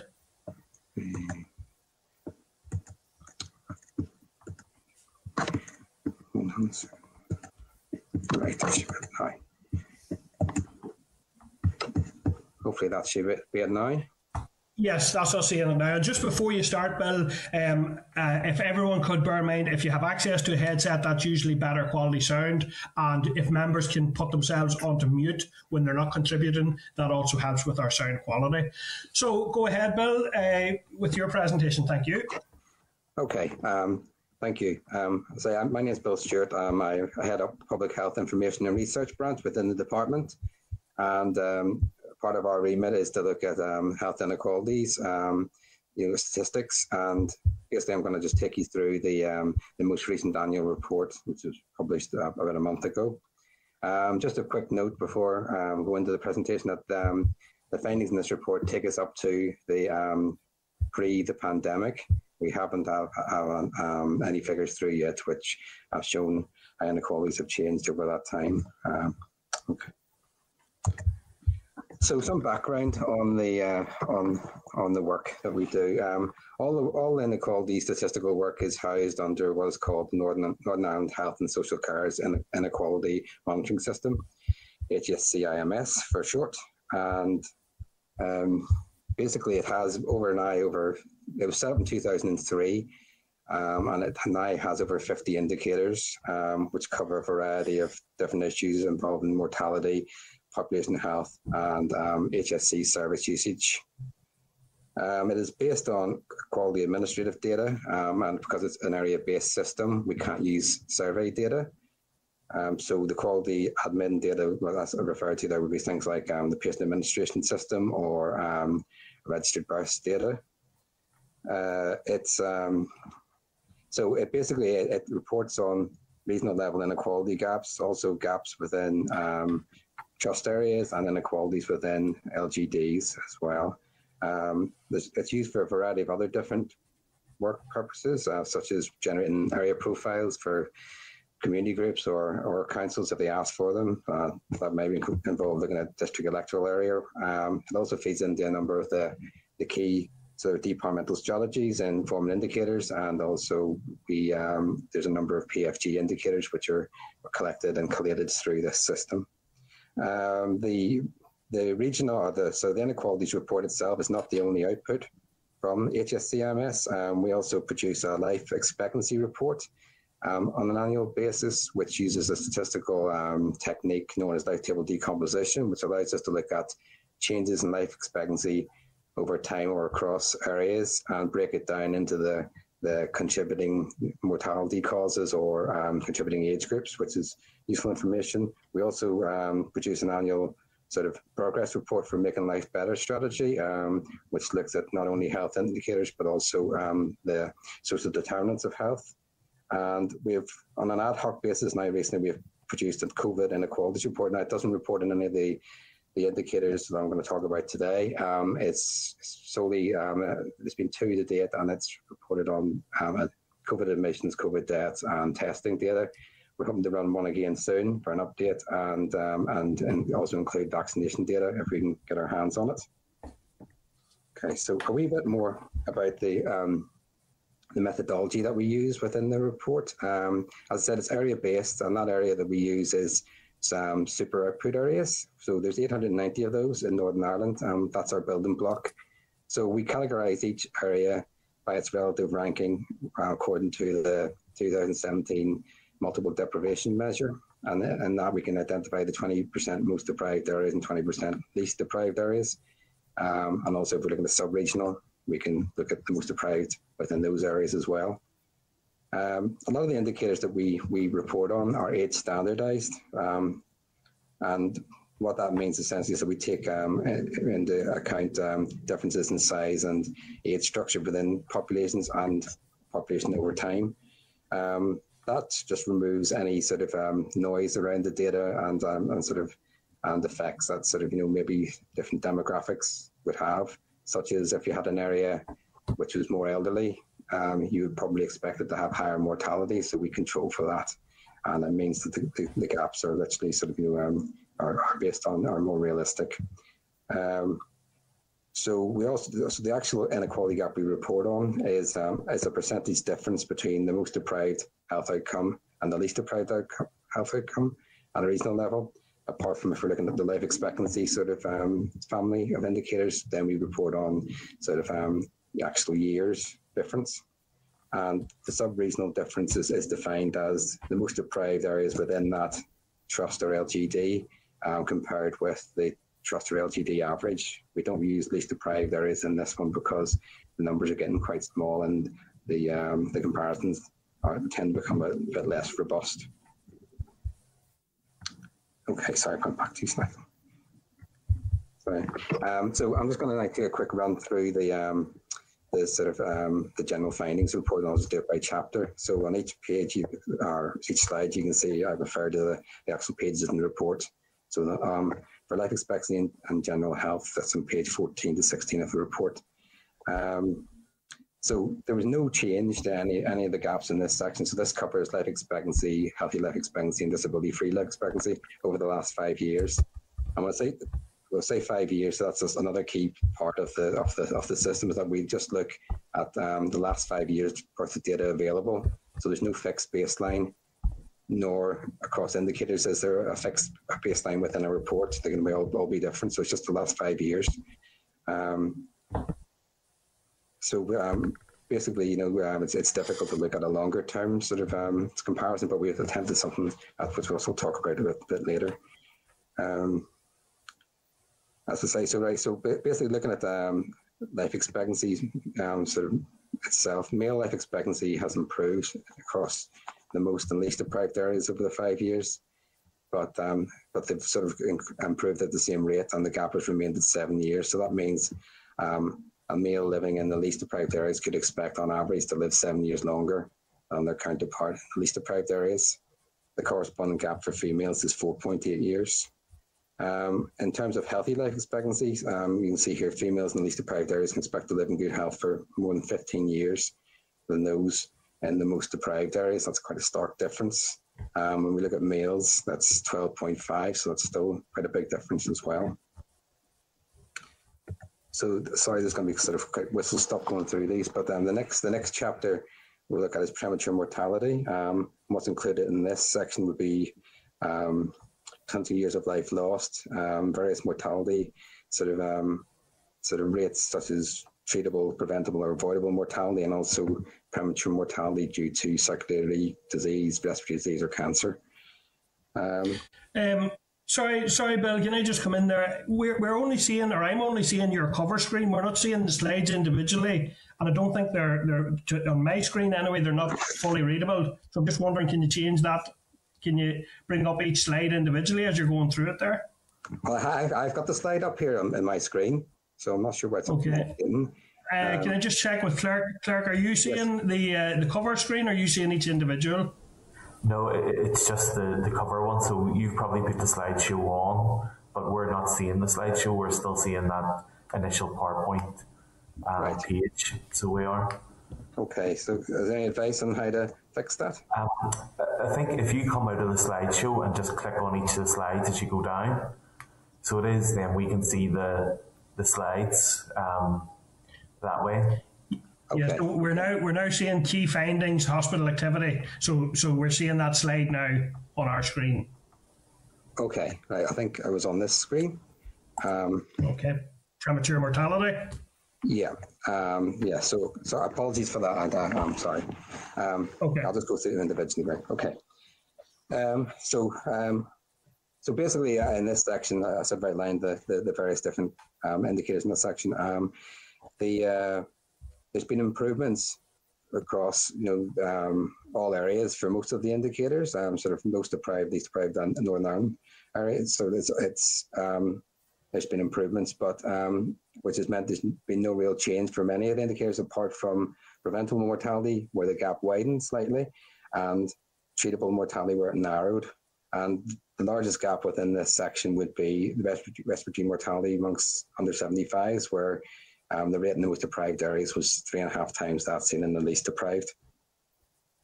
So we move on to the next chapter, would be major diseases, and what's involved in this is basically circulatory admissions, respiratory admissions, cancer admissions, and also prescription rates for statins and antihypertensives. So in this, apart from statins, which are where the gap widened, they've generally remained similar or narrowed slightly.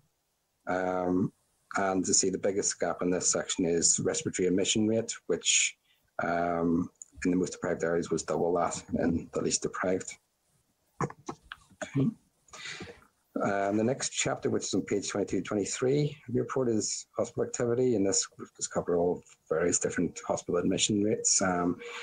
And we can see here that they've remained fairly constant over the period, with the exception of all the admissions, emergency admissions, which both narrowed.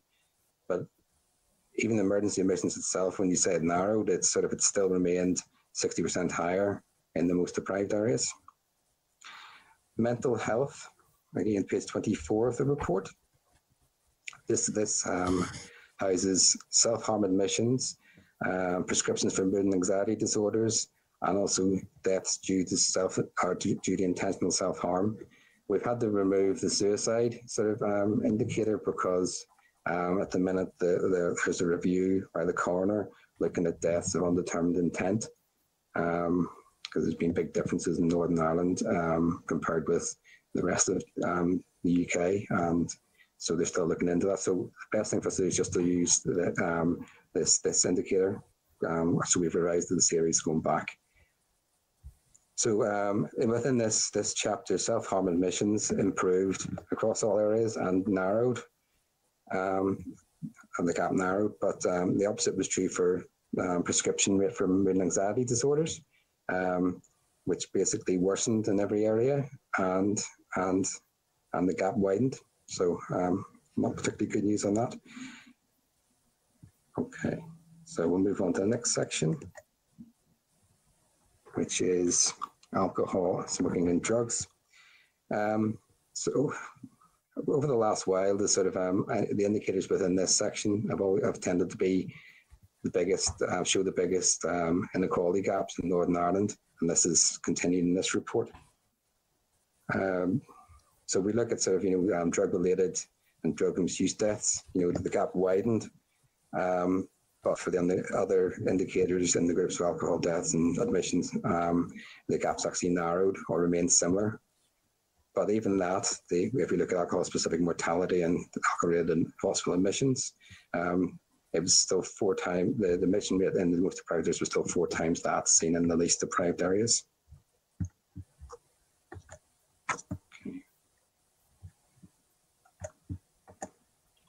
And so we've come to the end of the chapters here. So pregnancy and early years. Now, there's a number of different indicators included under this sections. We have infant mortality, smoking during pregnancy, breastfeeding on discharge from hospital, various birth rate indicators, including small for gestational age and the teenage birth rate. So looking at all those indicators, only the breastfeeding on discharge from hospital showed a narrowing within the inequality gap. And the biggest gap within this section would be smoking during pregnancy, where the percentage of those who smoked during the pregnancy in the most deprived areas was 5 times that in least deprived areas. And the final chapter is childhood obesity. So there's been no notable changes in the proportion of primary ones who are obese or overweight. But within the most deprived areas, that's continued over the last wee while to show that those children in the most deprived areas have higher obesity rates, and it was 2/3 higher in the last year we looked at. Okay, so now that's sort of our whistle stop, and I apologise it's been so quick, going through, but time is limited, as you'd appreciate. So the next couple of slides basically show a sort of an overview of gaps that widened and gaps that narrowed over the period. And then within this table, we can see the green means that the health outcome within that area improved. Amber stayed the same. Red obviously then worsened. So for these things, so just for an example, I'm not going to say all of them, but potential years of life lost improved across all areas, but the improvements in the least deprived areas was at a faster rate than in the most deprived areas, so the gap widened. Conversely, if we looked at the standardised death rate for drug-related causes, was it worsened across all areas? Basically the worsening was at a faster rate in the most deprived areas, hence the gap was widened. So conversely, if we look at those gaps that narrowed, and perhaps good news that there's in sheer number, there's more that narrowed than those that widened. And again, with the similar thing. So if we looked at cancer incidence, which is deteriorated in Northern Ireland and the most deprived areas and the least deprived areas, the gap actually narrowed because the decline wasn't as fast in the most deprived areas as it was in the least deprived areas. So that's just a handy wee tables just to sort of give you an overview of what's happening across these indicators. Now, I mentioned earlier that we used a 5-year gap or a 5-year time series to look at inequality gaps. And so we've attempted, and we hadn't much time to do this, to sort of widen out. Now, there's difficulties in doing this because of changes in definition over time, consistency in the data sources, definitions, etc. So we managed to go back 9 years, but we'll maybe look at this and see if we can go back further with other indicators and make those findings available if people think they're useful. So we look at the life expectancy family first, because this is done in years. So the key to understanding this chart is that sort of the blue area, the blue bordered area, basically sort of if that extends outside the orange area to the outside of the chart, then that means the gap is widened. So as we can see here for disability-free life expectancy and healthy life expectancy indicators for both males and females, the gap widens, whilst the life expectancy indicators, the lines pretty much match. So that would indicate there's been no change in the gap over 9 years. If we look then at some of the other sort of indicators that are included in the system, we can see here that sort of teenage birth rates has widened, drug-related causes, and the death rates for drug-related causes and the death rate of drug misuse, and also smoking during pregnancy have all widened over the period, whilst hospital admissions for alcohol-related causes or the death rate for alcohol-specific causes have actually narrowed. Okay, and finally, and apologies for the speed I've gone through this, but I know it's quite a lot of information in a very short time. Just because I've been concentrating on regional inequalities, a quick overview of what's happening at the sub-regional level, and these are the five biggest gaps for each health and social care trust, and we can see a number of the indicators are sort of repeated. So drug and alcohol, teenage births, self-harm, they're all sort of repeated right across all the trusts. And when we look at the local government districts as well, it's a similar picture. You're getting the same kind of indicators coming through as the large gaps. And that's basically all I wanted to share with you today. So hopefully that's been informative. Okay, thank you, Bill. And going back then to Gary, Gary, do you have any other opening remarks, or do you want us to go into Q&A? Whatever you want, Chair. I could set out briefly some of the policy response, or if you want to maximise time for questions, happy to go straight into Q&A, whatever suits you and your time's best. Yeah, well, I think we will get to Q&A, and probably a lot of the policy response will come up in that sense, so that will be maybe useful. Okay. So thank you for that. And I suppose, well, firstly, I do want to acknowledge that there have been improvements and narrowing of inequalities in some areas. But I have to say, on an overall reading, there are some hugely worrying figures, and we're very conscious that we don't see the full picture in relation to the further impact that the pandemic has had in relation to inequalities. The data is key and is vital. There's absolutely no question about that, and it's very impressive in many ways, the level of data. However, I suppose my concern would be that the data is only as useful as the response which it informs. And the part of the picture that I'd be very keen to discuss and would like to see developing is we know what the problems are as a result of this huge exercise in collating the data. It's very clearly set out. It's very specific in relation to certain areas that are causing concern, not only geographically, but areas of healthcare. And I suppose, some of the things do cause considerable concern, and I'll just pick a couple of them out from the key findings. Between 2013-15 and 2017-19, there was no change in male or female healthy life expectancy, and in its most least deprived areas, including no notable change in the deprivation gap. Another section highlights that for indicators of premature mortality, rates generally decreased. However, large inequality gaps continue to persist, with the rate of respiratory mortality among under 75s in the most deprived areas 3.5 times that in the least deprived.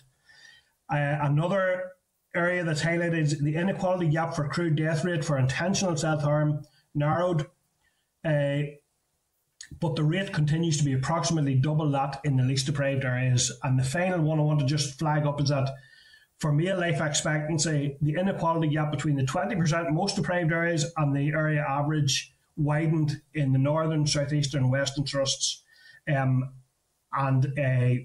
some of the other trusts had an narrowing. But those add up to significant issues. So just to take for an example, the issue of under 75s in the most deprived area, those gaps continue to persist. So what are the department doing to address that inequality, and to what are the targets in terms of how we're going to reduce it, and what are the strategies and policy and budgeting, indeed, if that's relevant, to underpin that area of work?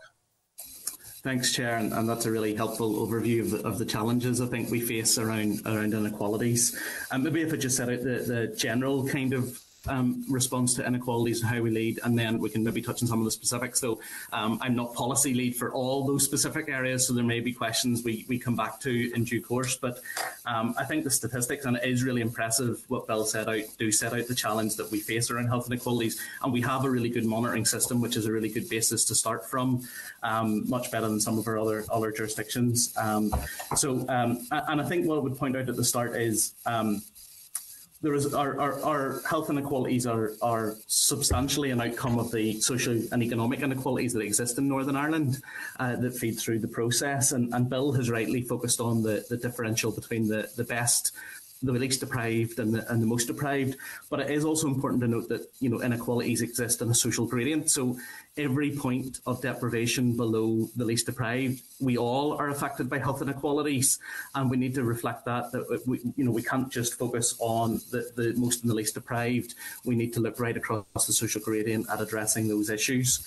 Health inequalities are really the result of a number of different dimensions. So we have socioeconomics and deprivation, we have equality and diversity, such as our Section 75 groups, geographical differences, so we've urban and rural differences, and we also have vulnerable and at-risk groups, such as those suffering homelessness, who really have cliff edge inequalities that they face.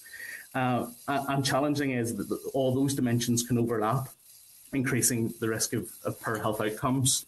So health inequalities are both complex and complicated.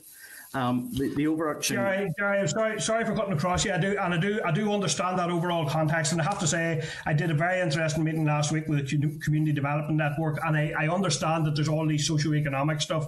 However, I suppose in terms of time today, I want to zero in on specifics and specific responses to rather than more high level general issues. So just like, is there a plan within the department to address that issue of under 75s respiratory? And again, I'm very conscious that respiratory is a particular outcome and difficulty in terms of COVID.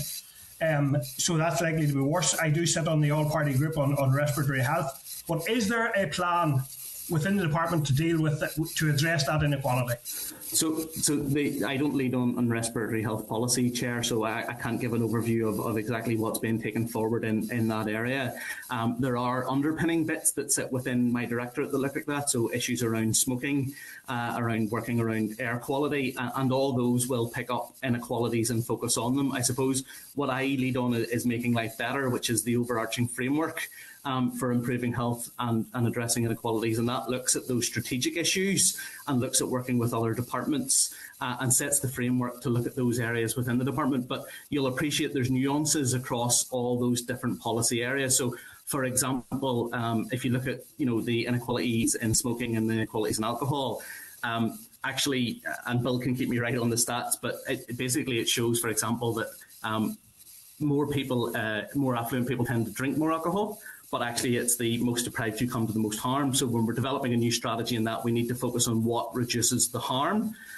Whereas if you look at smoking, actually prevalence is the difference. So, prevalence is higher in the least deprived communities for tobacco use rather than, the most deprived communities rather than the least deprived communities. So in that area, you focus on reducing prevalence. So addressing the inequality is actually specific to the policy area.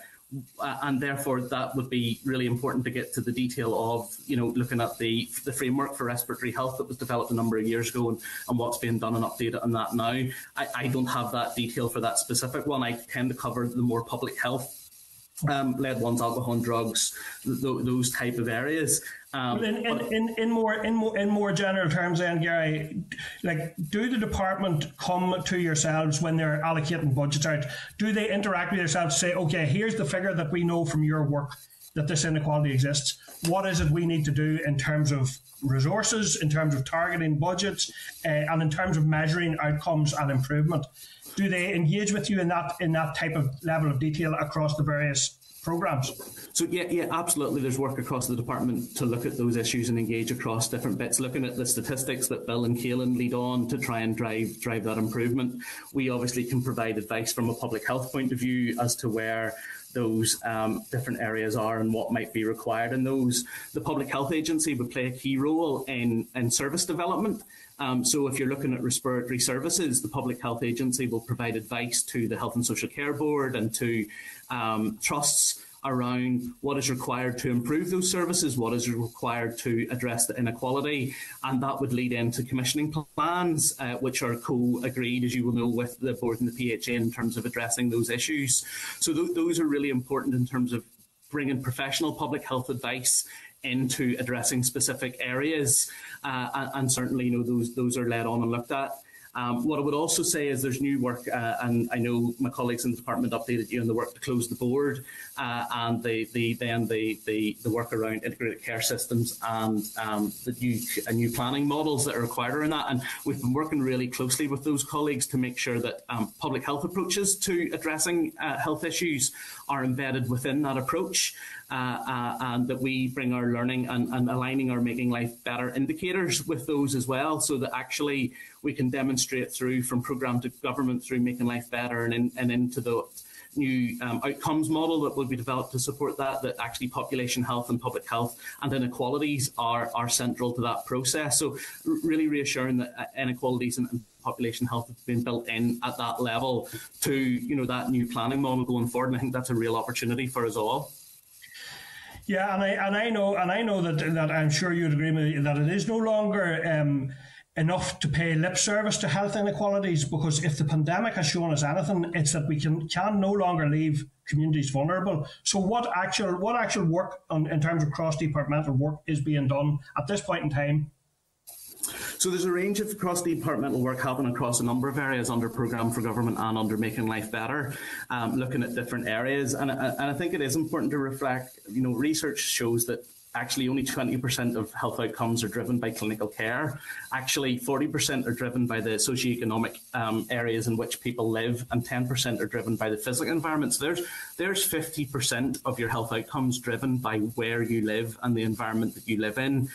The other 30% are a result of health behaviours, which are also a result of that. So under Making Life Better, we have a range of structures that meet across departments to look at areas around anti-poverty, around child poverty, around housing and homelessness, educational attainment, social exclusion, loneliness, and a lot of work on areas like suicide prevention, where we've discussed lots of different approaches, physical methods of suicide prevention.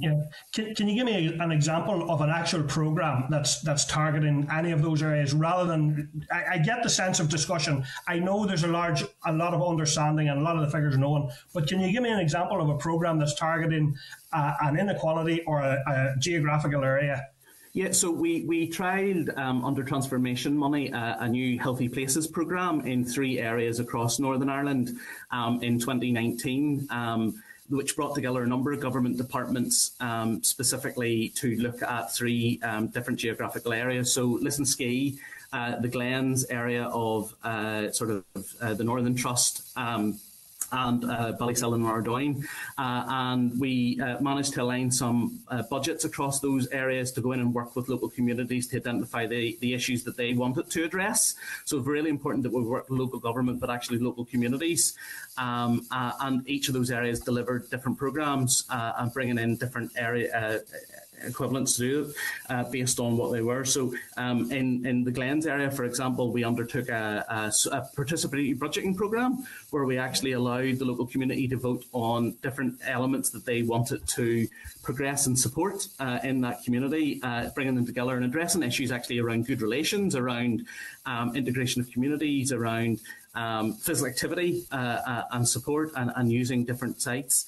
And those have evaluated pretty well. We're still finalising those because some of them were delayed. Unfortunately, it ran into 2020 and ran into COVID, so some of that was pushed back due to some of that. But that was a very specific programme where we worked collectively across departments in those areas to address. And Gary, I'm sorry to cut across again, but I'm very conscious of time.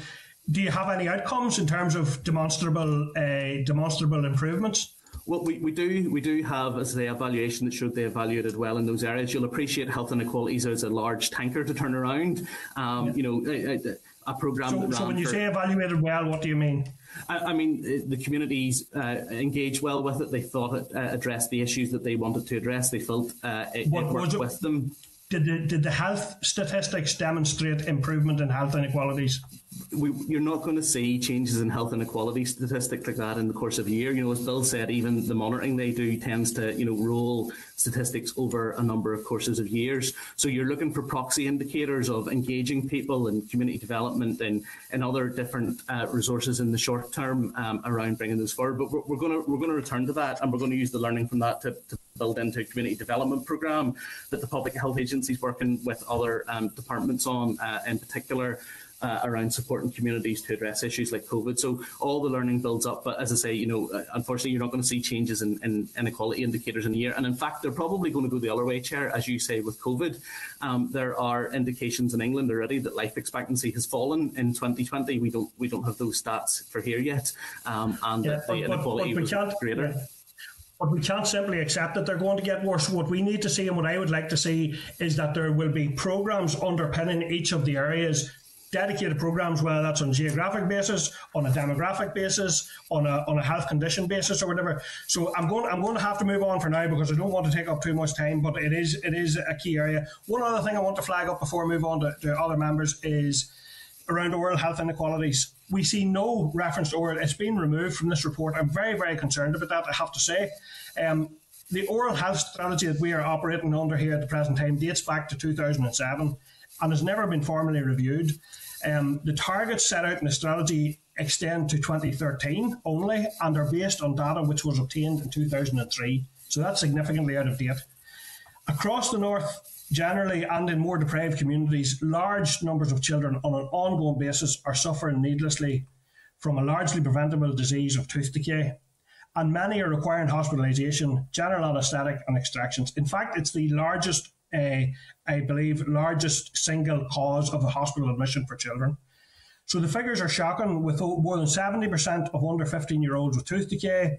And across the north, dentists pulled 23,035 bad teeth from the mouths of 4,724 children under general anaesthetic in 2017-18. So the truth is we're operating under a strategy which is totally outdated and increasingly irrelevant, and I have called on the department to develop a new oral health strategy. But can you explain why that has been removed from the Health Inequalities report and what is being done to address health oral inequalities?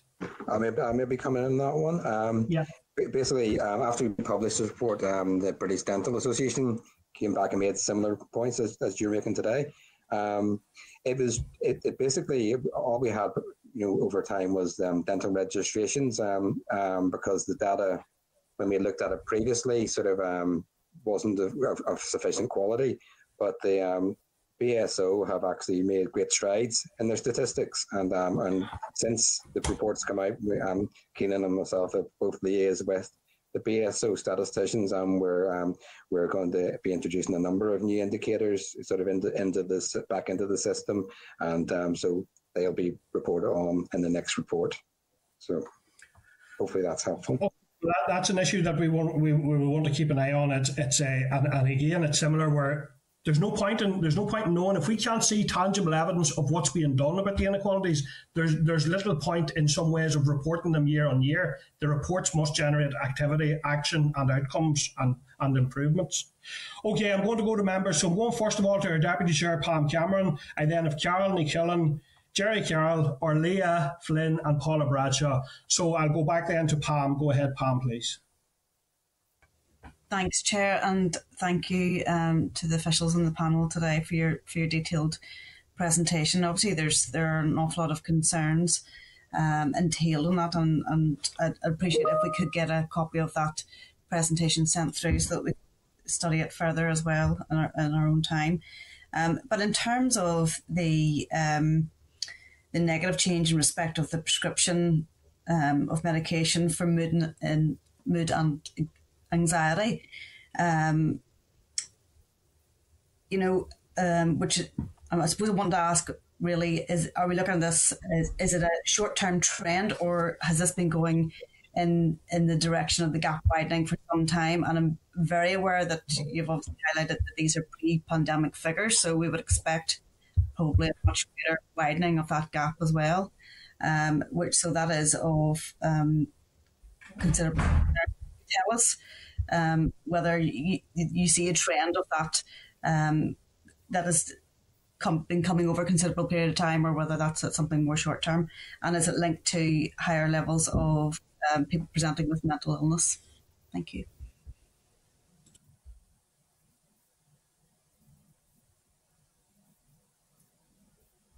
Bill, are you happy to pick up the trend? Bill, I'm happy to pick up the trend if you want. Go ahead, Kim. Yeah, go ahead. Well, basically, when we're talking about the widening of this inequality gap, it's quite a small change, really, over the last 5 years. There doesn't seem to be a long-term trend with the widening of that. It remains fairly static. It's not a very volatile gap, to be honest, but it's always sat around 60% to 70%. Just in the last 5 years, as Bill mentioned earlier on, this is sort of like a rolling baseline. So every time you release this report, we drop off a year, we add a year. So there is that. Next year, this could say narrowing, because your base point will be 2016. But in short, there's very little change in the gap, to be honest. And this is a prescription rate for drugs that could be attributed to mood and anxiety disorders. Some of these drugs may be used for other causes as well. It's a health indicator rather than a direct assessment of mental health as such. But these are the drugs that are being outlined to us by BSO as sort of the best group to sort of gauge how many people are on drugs for things that could be used for mood and anxiety disorders. We did see a change. I don't have the evidence in front of me, but the prescription costs can have a big effect on this. So when prescriptions became free, we did see this change in behaviour there. And that's, if memory serves me, I think we've seen an increase there in the most deprived areas for prescriptions for mood and anxiety disorders, but I wouldn't have any further detail or evidence to suggest the reasons behind that. I hope that helps. And obviously there'll be a wee bit of noise around that as well, in how GPs treat mood and anxiety disorders. Whether they refer people for,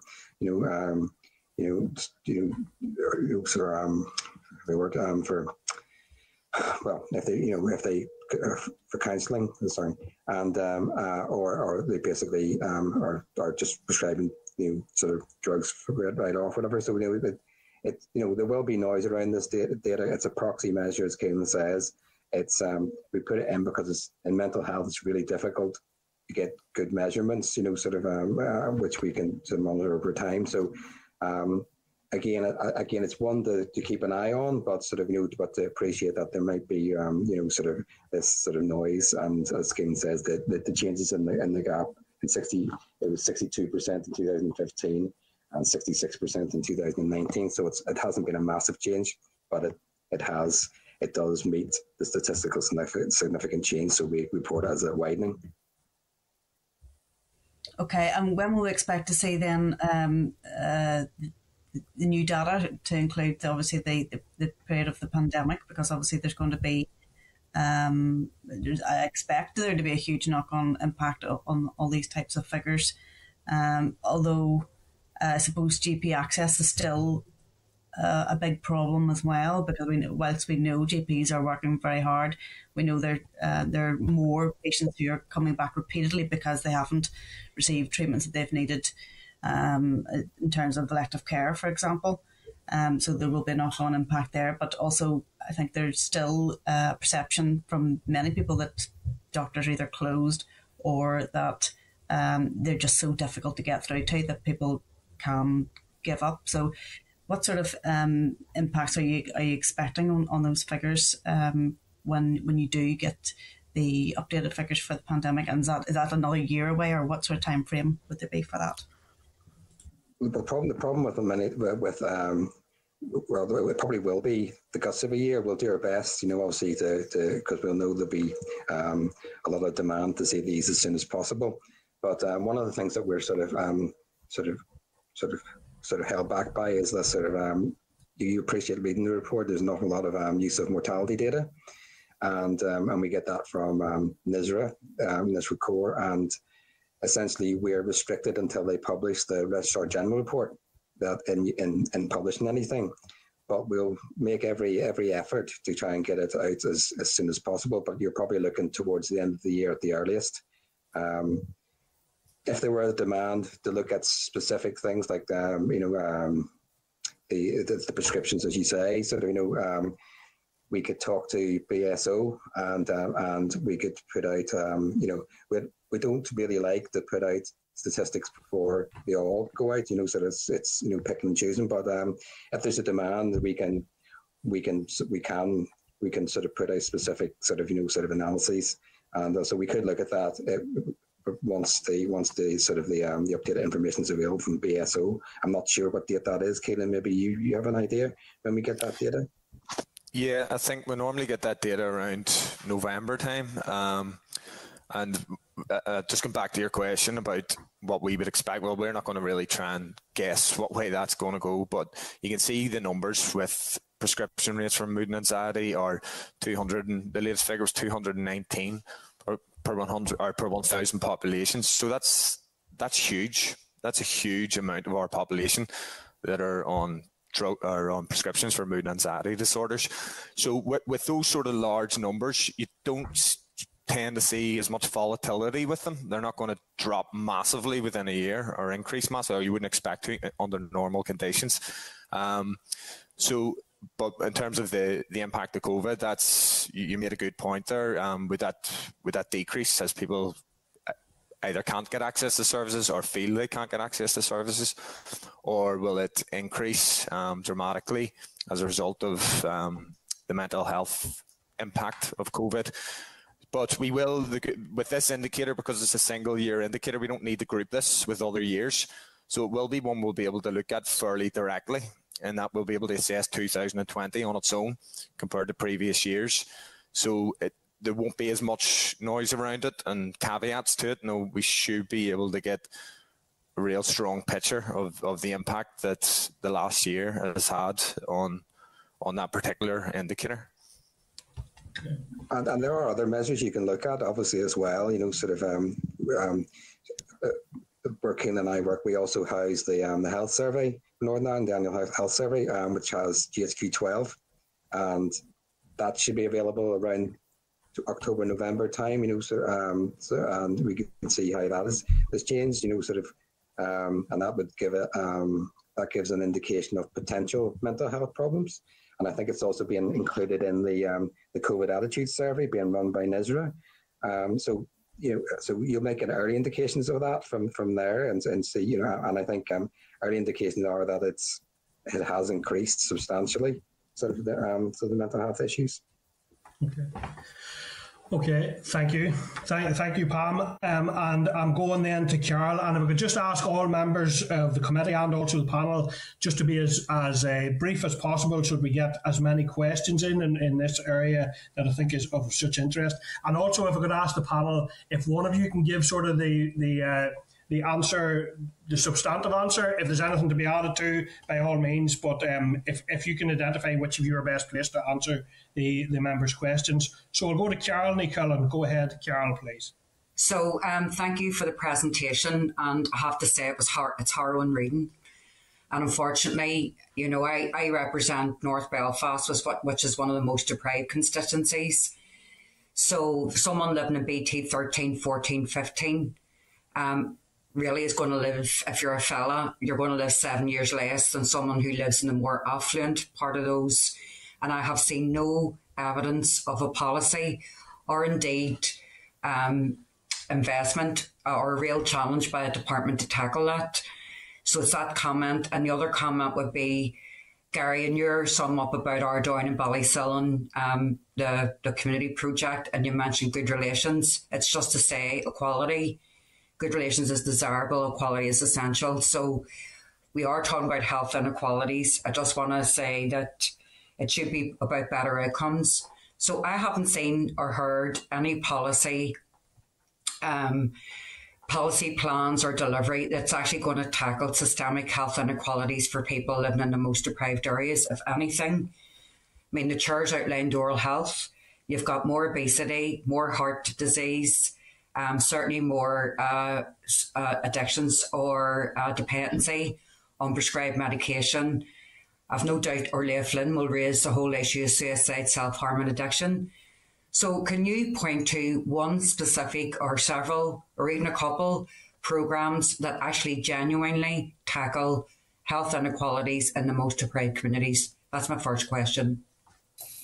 Hi, Carl. I'll come back on that one because it's more for me than the stats. And what I would say is, if we look at the public health agency spend and where they invest their money, it is primarily focused on areas of deprivation in deprived communities. And I suppose just some examples that they've given me in terms of the COVID response and looking to try and maintain and enable people in the most deprived areas to improve their health and well-being. So obviously the stress awareness courses they ran out had over 100,000 people in them. They've invested an additional £1 million in small grants to help people improve their emotional health and well-being.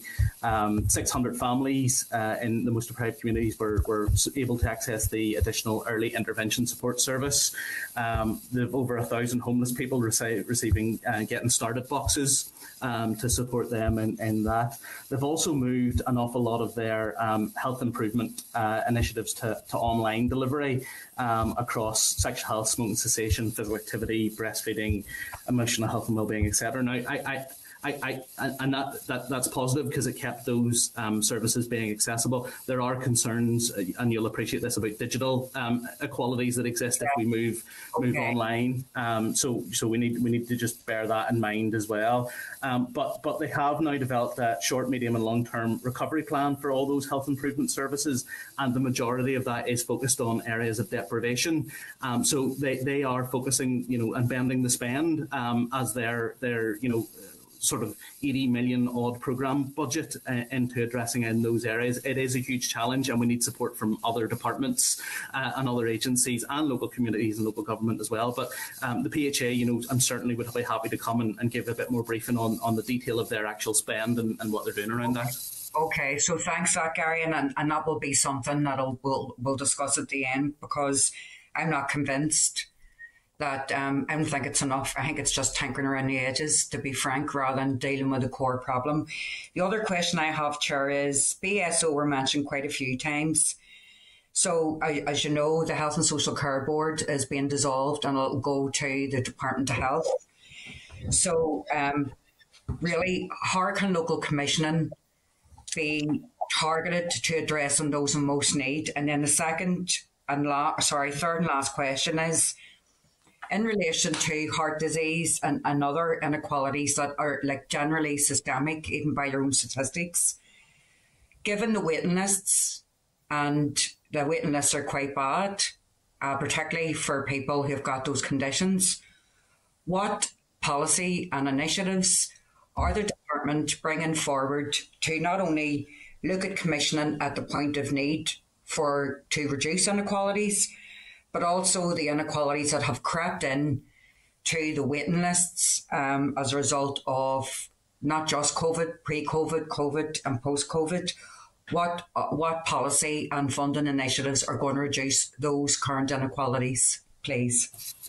So, Carl, very helpful questions. And in terms of the closure of the board, as I say, with local commissioning groups ending, what the department is doing is developing an integrated care system approach, a framework, and supporting that with a new planning model for health and social care services.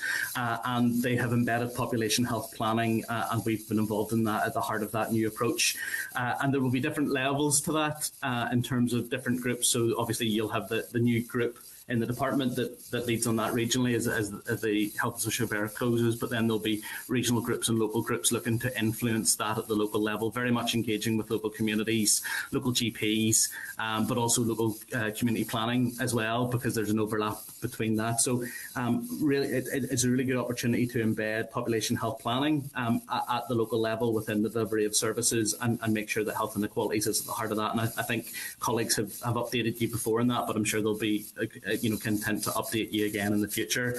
The issue around waiting lists, there are a range of different initiatives being brought forward, as you're aware, both in terms of recovery planning for health and social care services, but also future planning for those services, initiatives like No More Silos, looking at really addressing those waiting lists by clinical need on the basis of what's put in front of them and the additional funding required to drive that through. But obviously the budget position is very challenging on that, and we will certainly drive forward as much movement on waiting lists as possible. But you are right, while we look outside and the inequalities are driven primarily by social and economic inequalities, the health service itself needs to get better at segmenting and addressing that and targeting access and availability to all communities to make sure that those inequalities don't come in through a different area, and hopefully the plans around that are in place. And Chair, could it just get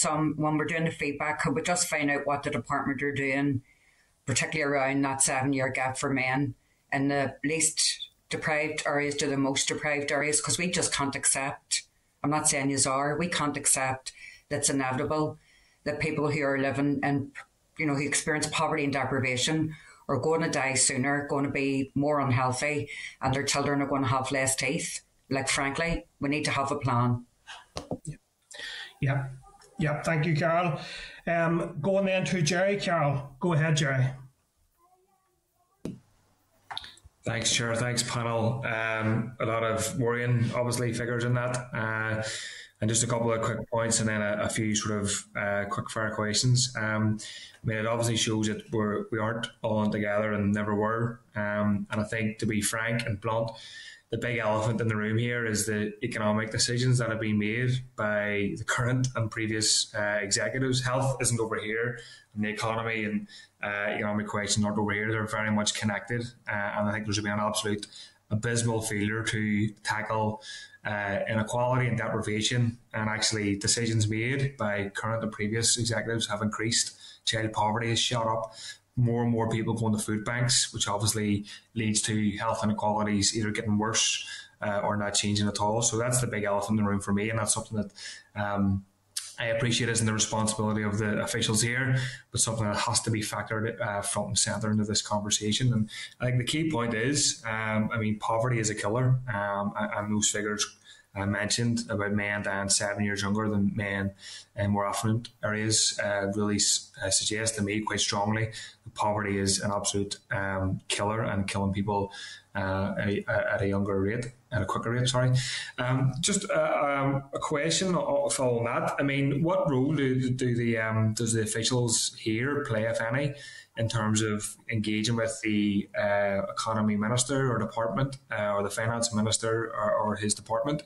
Because obviously this would be connected to budgets, and they would have to, if we want to really address these inequalities, then there would have to be a focus on budgets in terms of what's being allocated, in terms of what's being prioritised.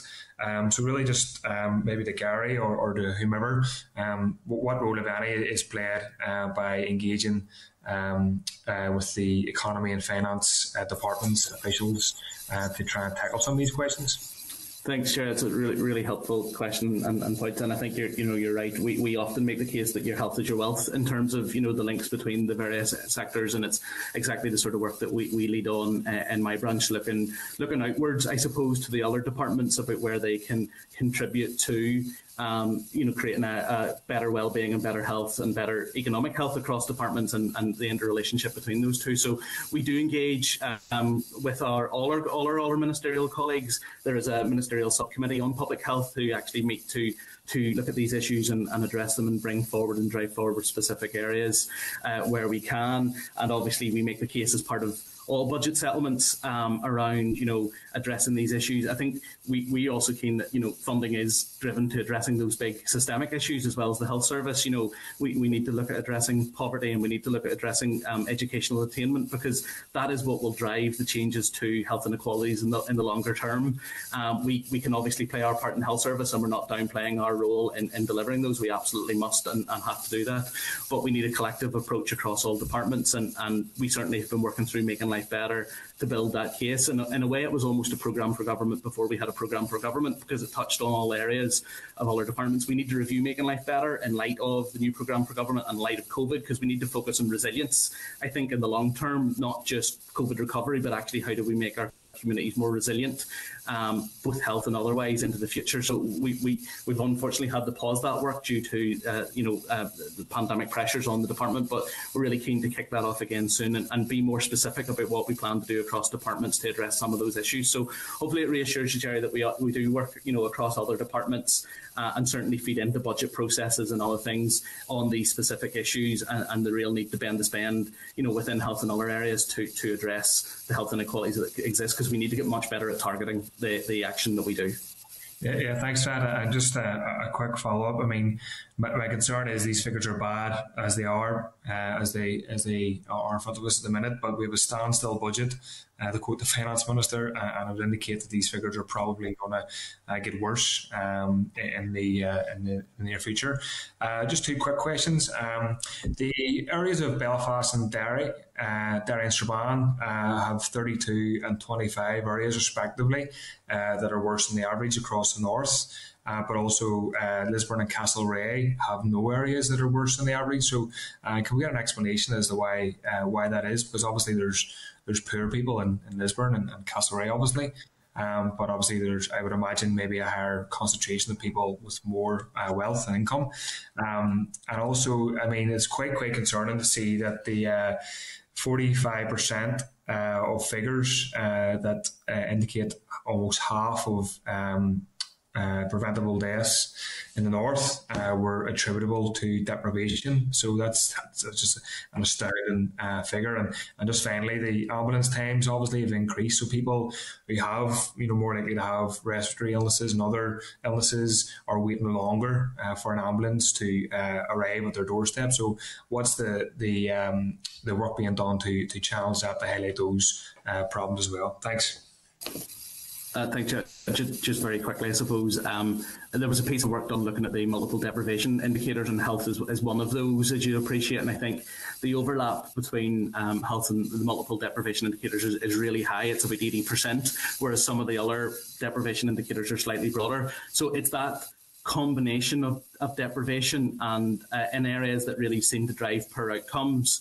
And it does tend to cluster. And I think you are right. There are bits of, you get pockets of deprivation that can hide poor outcomes in them because there is more affluence or some least deprived people in the area.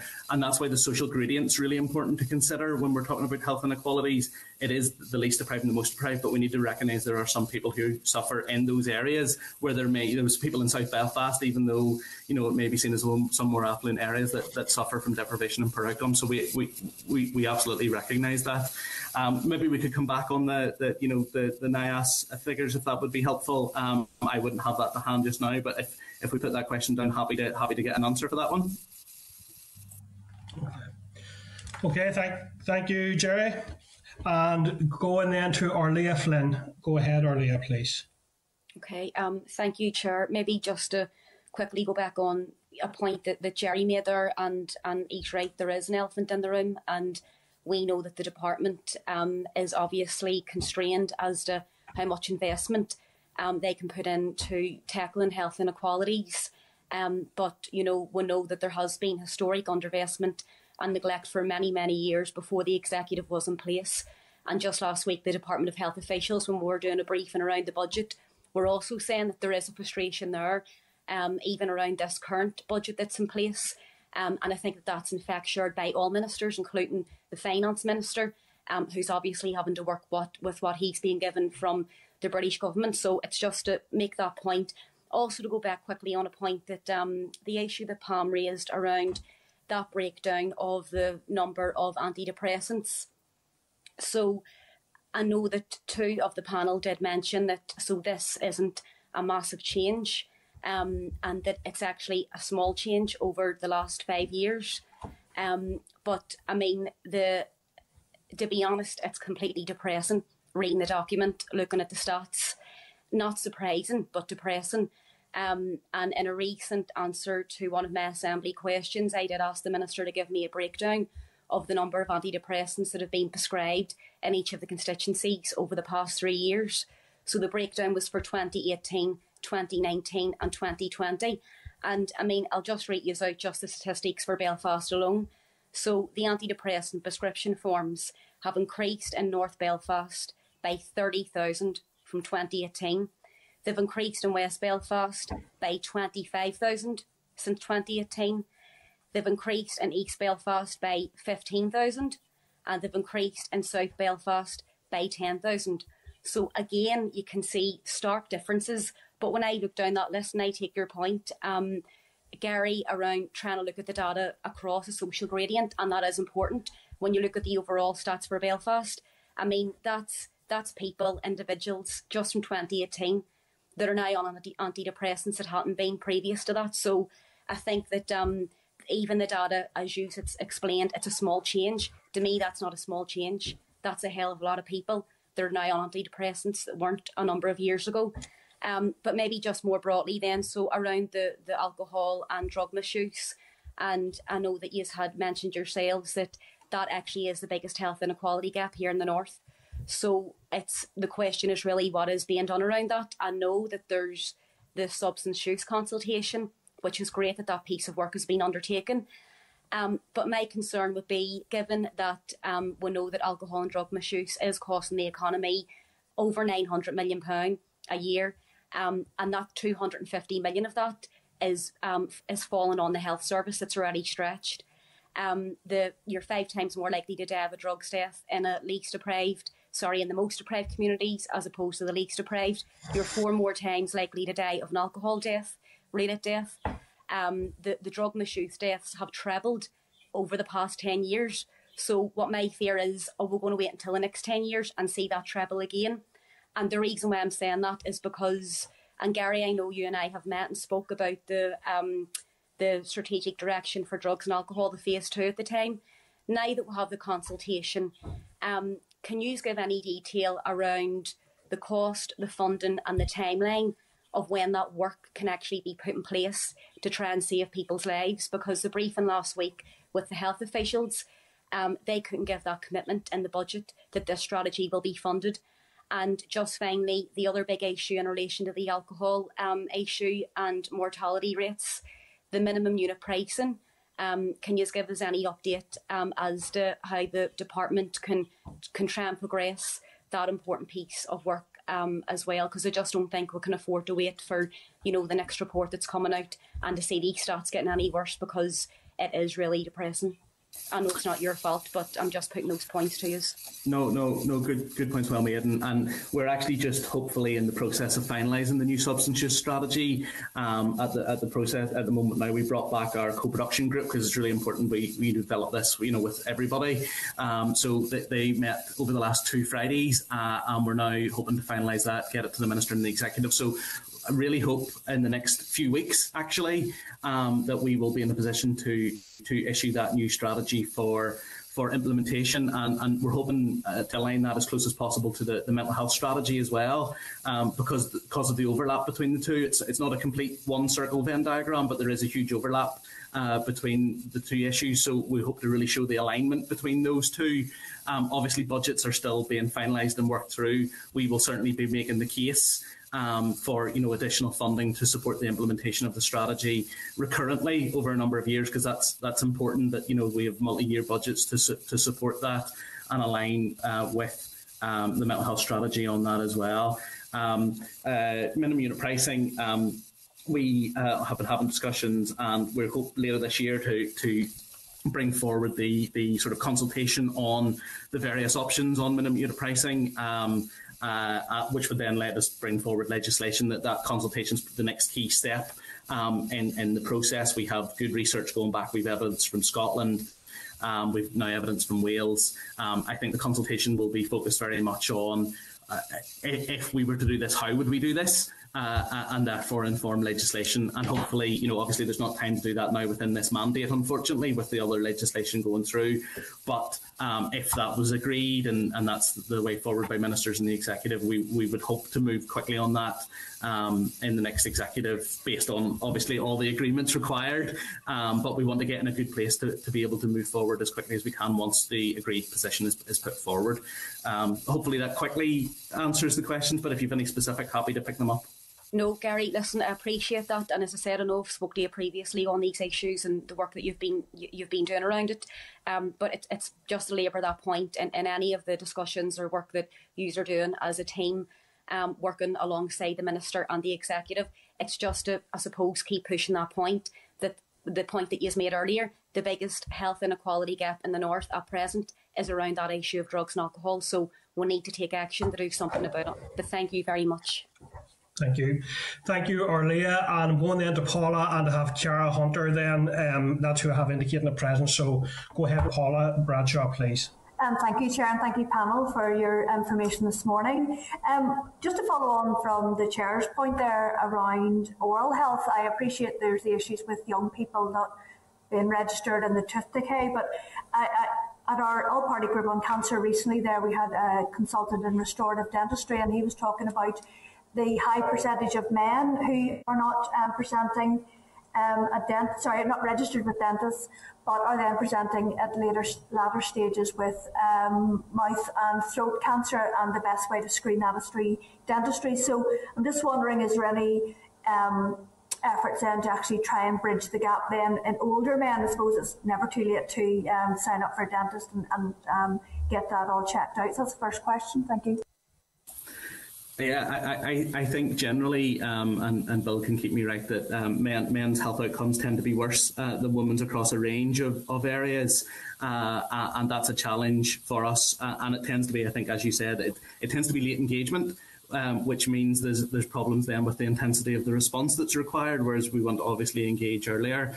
There's lots of work underway through local community groups about trying to get men engaged more in their health, and things like men's sheds. PHA work really closely with the development of those community groups that really engage with men and bringing in advice and expertise to them. I know the new cancer strategy is currently being finalised, and I'm sure screening and access to oral health will be a key part of that as they look forward. I know they're including prevention, diagnosis and screening as a part of that strategy. So there'll be more detail in that, I know, in due course, but you're absolutely right. Anything we can all do, I think, to encourage men of any age to engage with health services is really positive, and really welcome a public message from us all. I know the PHA do a lot of work around it as well. Okay, thank you. I suppose I think they suggested that was up to 37% of men in deprived communities were not registered with a dentist, so there's a lot of work required. My second question is in relation to a presentation we received at the all-party group on lung health, and that was from academics from Queen's, who are doing a lot of research around pollution. I used to work in the village area, Donegal Road, so there are issues there because you've got the West Link and you've got that very congested Donegal Road itself in the city centre. So my question really is about how you are engaging with the academic research that's taking place to identify where there are high levels of emissions, and then, as we know, the long-term impact on health. So yes, we engage with academics across a range of inequality indicators as well, and organisations like the Institute of Public Health in Ireland looking at that on a north-south basis, but also Queen's and UU and others. We do work closely with our colleagues in DAERA on environmental health issues, pollution, because there are huge issues around that leading to health inequalities and poor health outcomes. So we work to, I suppose, make people aware of the issues around pollution, but also to use things like health impact assessment of policies to make sure that the health of transport policies and developments is taken into account as those are moved forward, and people like the environmental health officer in the past would have get involved in those processes and put health into that.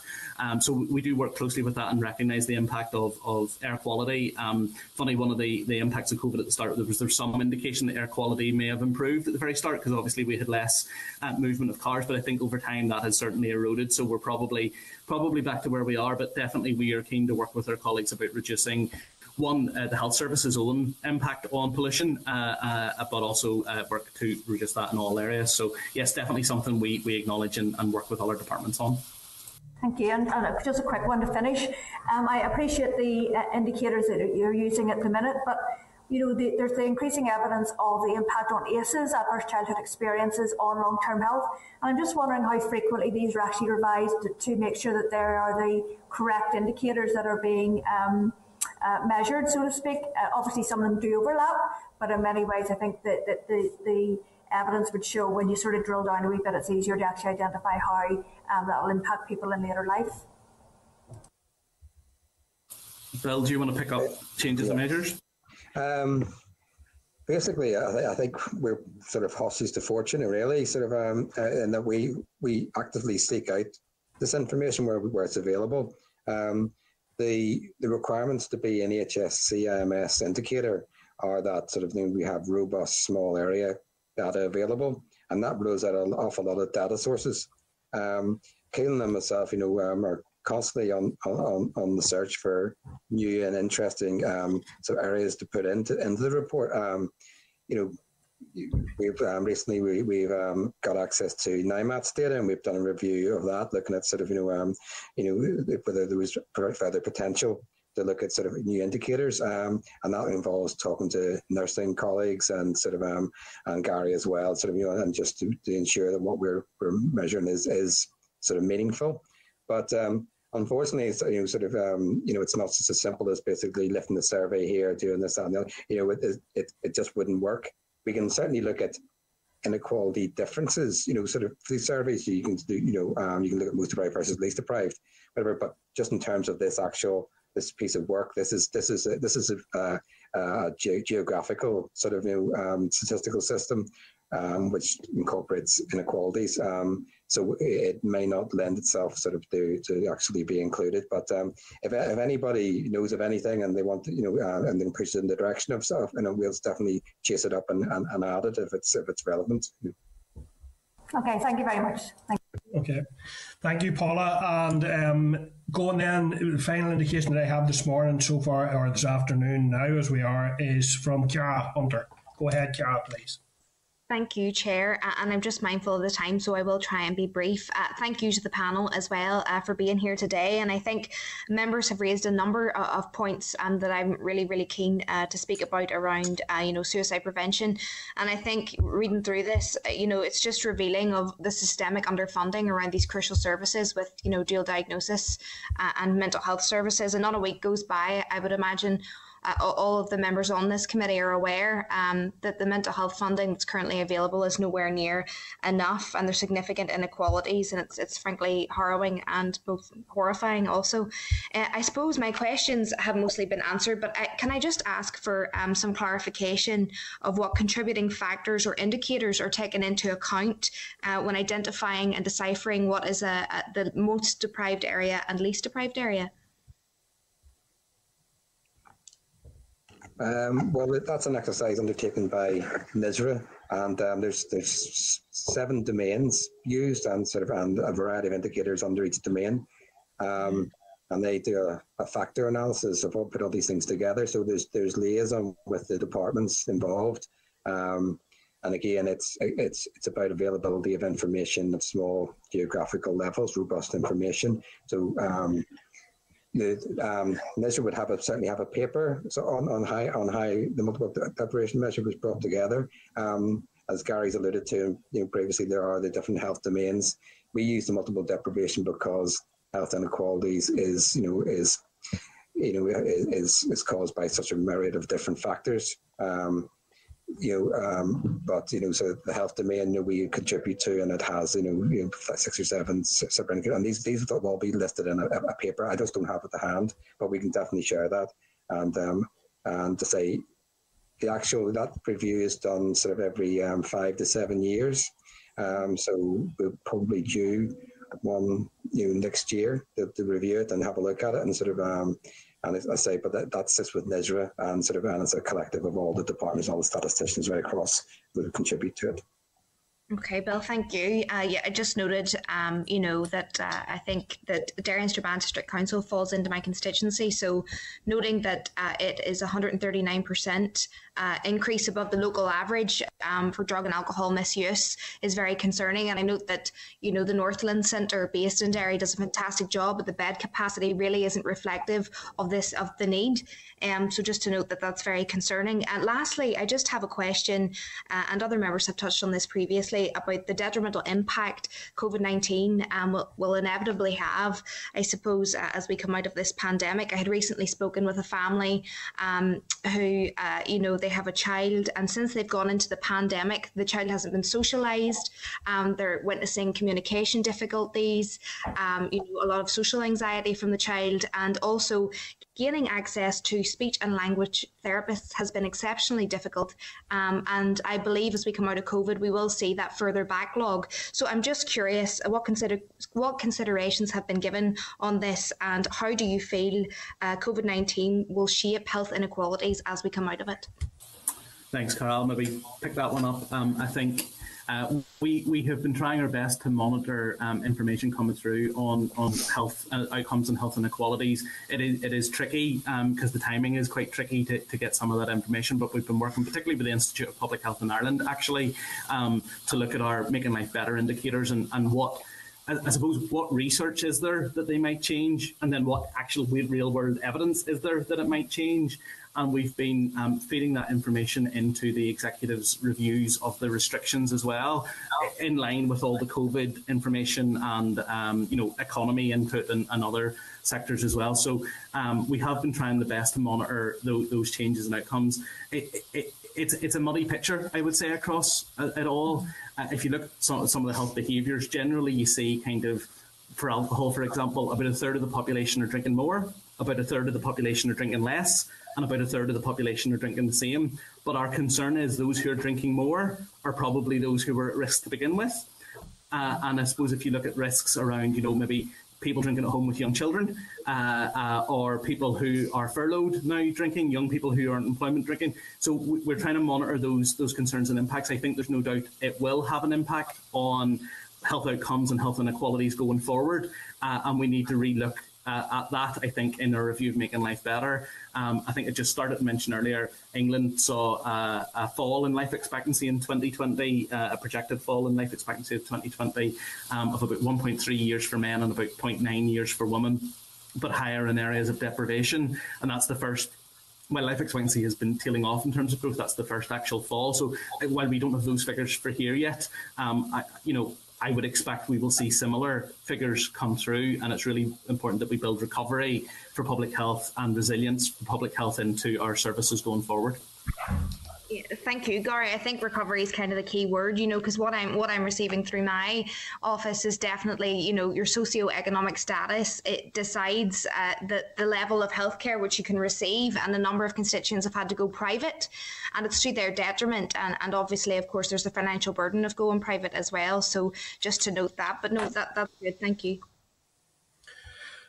Okay, thank you. And thank you, panel, for coming along, for providing that briefing this morning, and for addressing the questions that you were able to, and for committing to providing committee with further information as was the case there.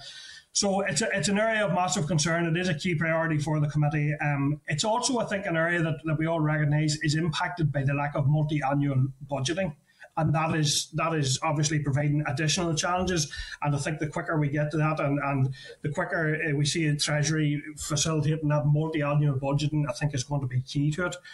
But I also have to say that year after year, we are presented with the data on health inequalities, and it shows in some areas very little improvement. And it's clear that more deprived communities are still afflicted by very noticeable inequalities, particularly in relation to respiratory disease, alcohol and substance abuse, and mortality, and very high levels of intentional self-harm and mental health problems.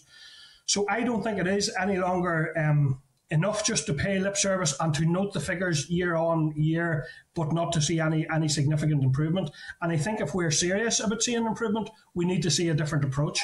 And actually, in relation to that, I think the management board that has now been set up, is there anyone on that management board who has a specialism in terms of addressing health inequalities? Gary, are you aware?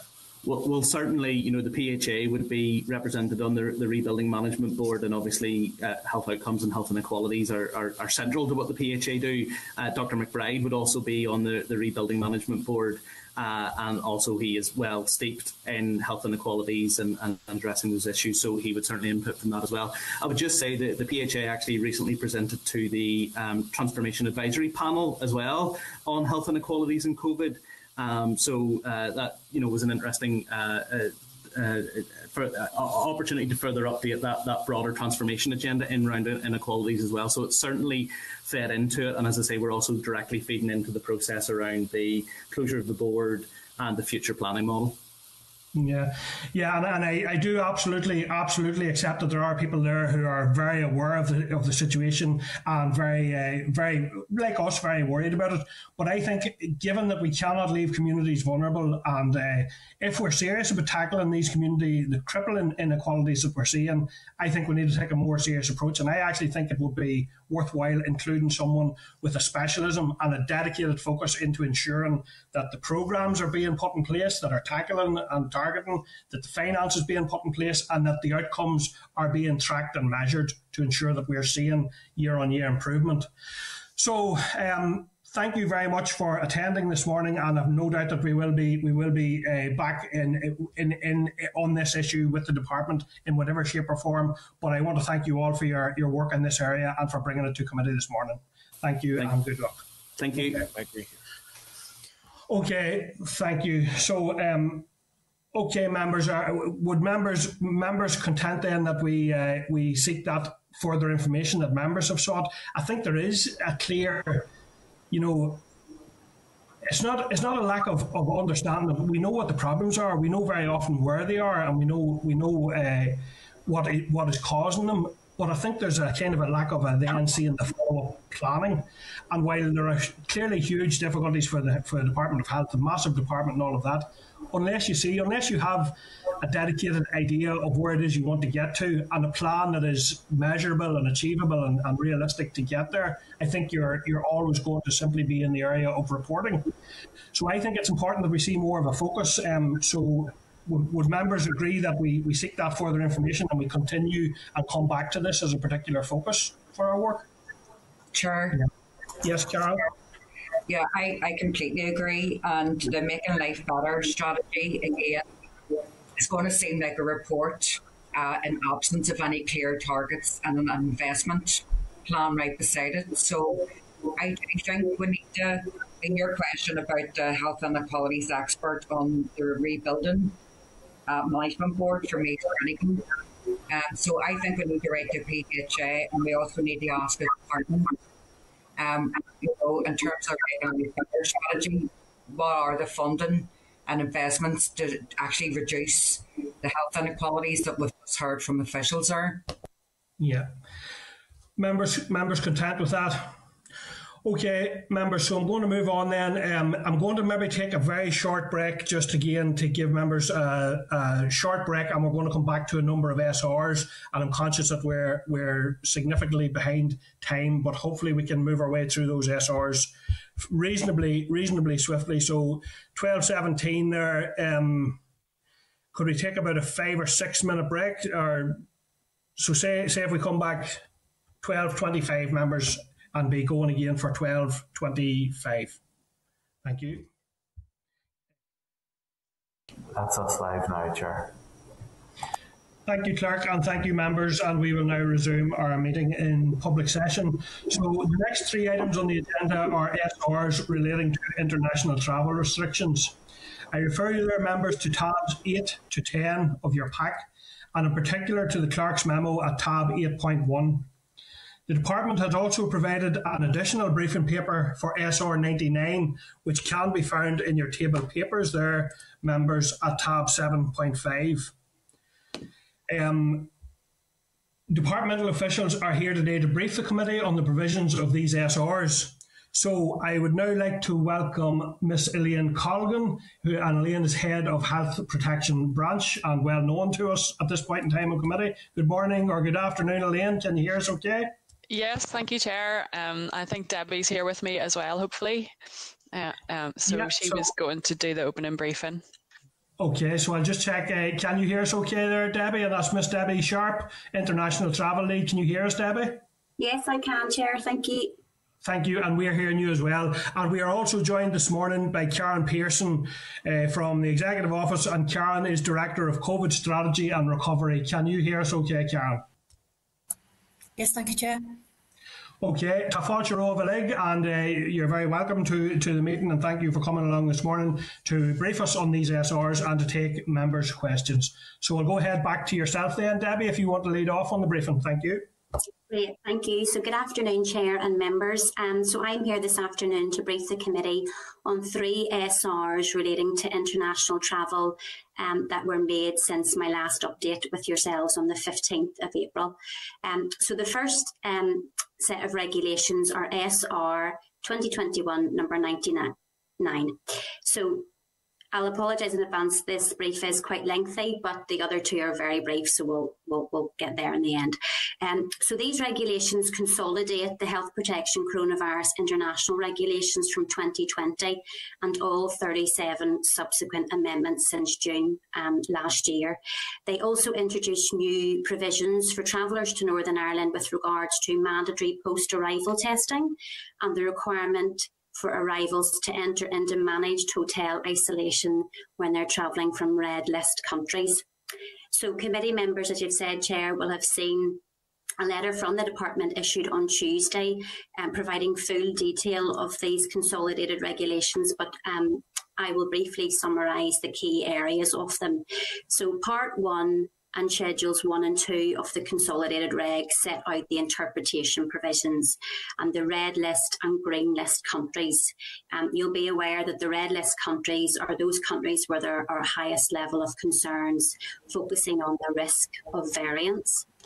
Green countries are those countries previously known as travel corridors, and a country which is neither red or green is referred to as an amber list country. Part 2 of these consolidated regulations impose requirements on individuals arriving into Northern Ireland who have been outside the CTA in order to prevent the spread of coronavirus. And these requirements vary according to whether the person has been in a green, amber or red country. So these requirements are that all travellers must provide passenger information via the passenger locator form relating to their contact details and their onward travel. All travellers must possess a notification of a negative COVID test upon arrival into Northern Ireland. Travellers from amber and red list countries must obtain a testing package comprising a day 2 and day 8 test, and those from green countries are only required to book a day 2 test. Travellers from amber list countries must self-isolate, for example, at their home or where they're staying for 10 days, and travellers from red list countries must enter managed hotel isolation for 10 days.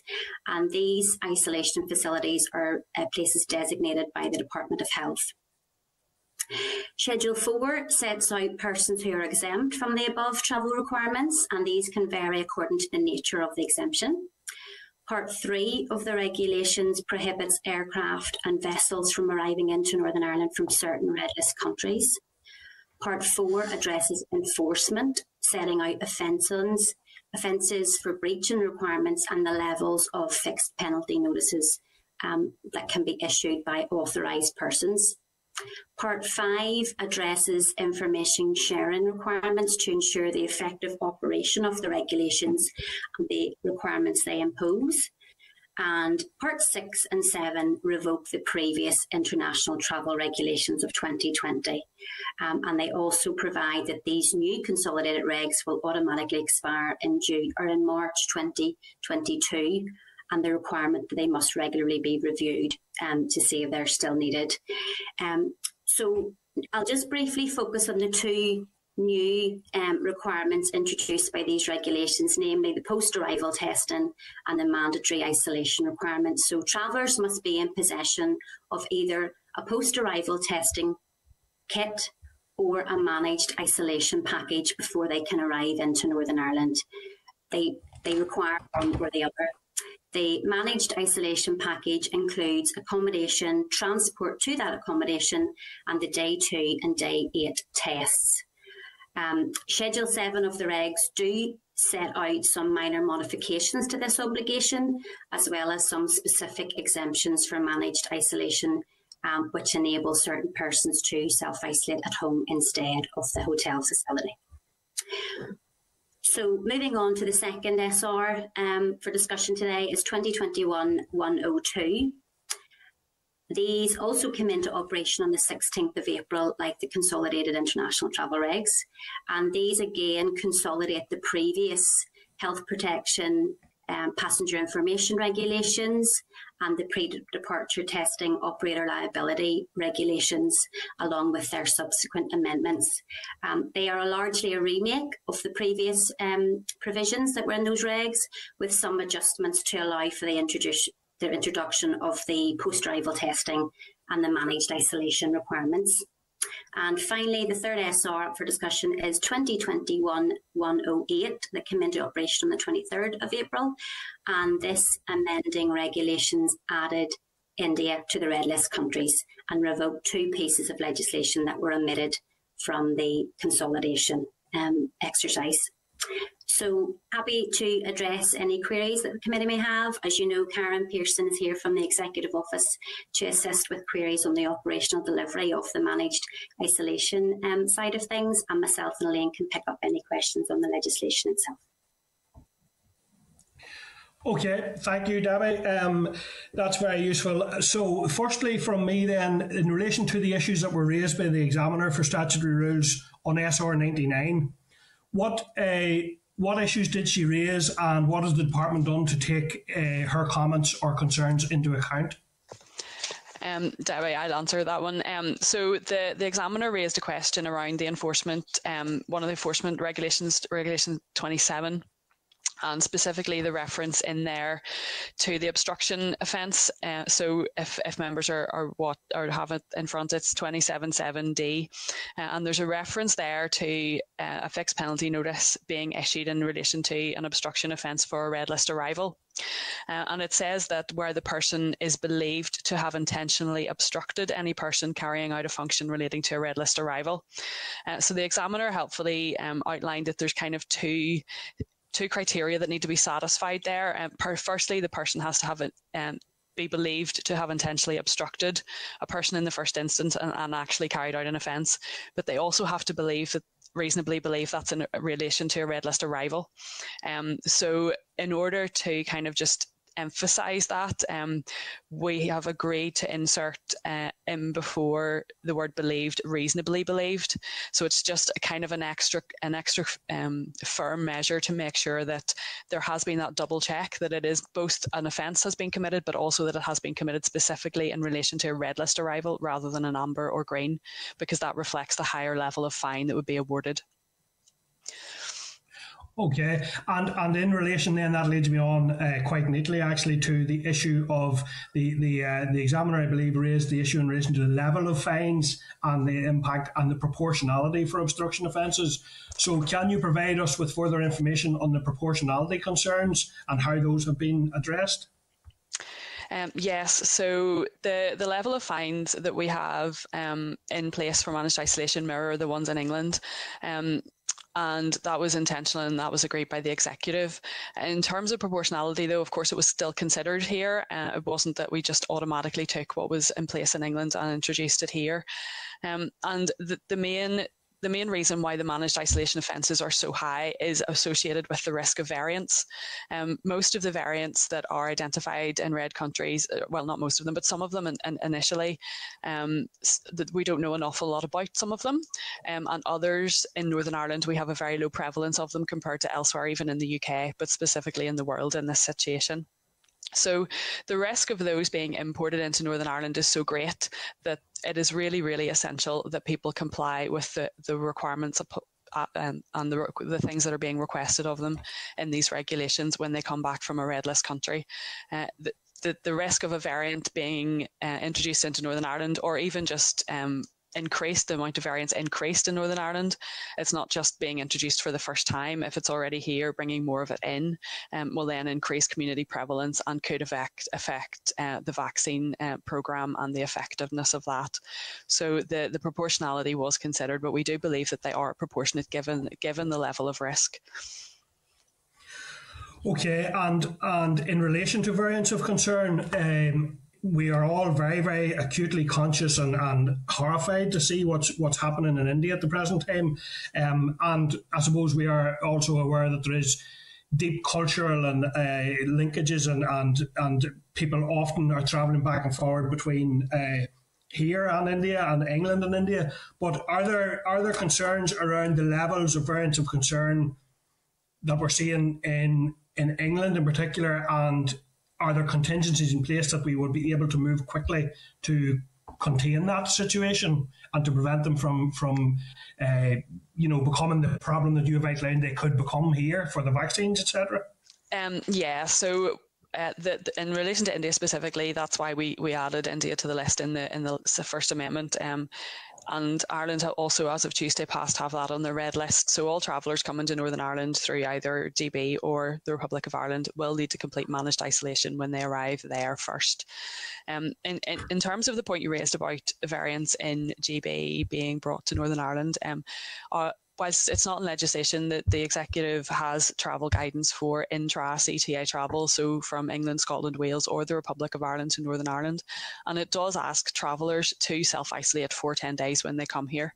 There are certain exemptions to that, which largely mirror what we have in place for international travel, but taking into account obviously more tailored situations where travel is more frequent in certain situations, such as people who live in the border area, in the land border area particularly.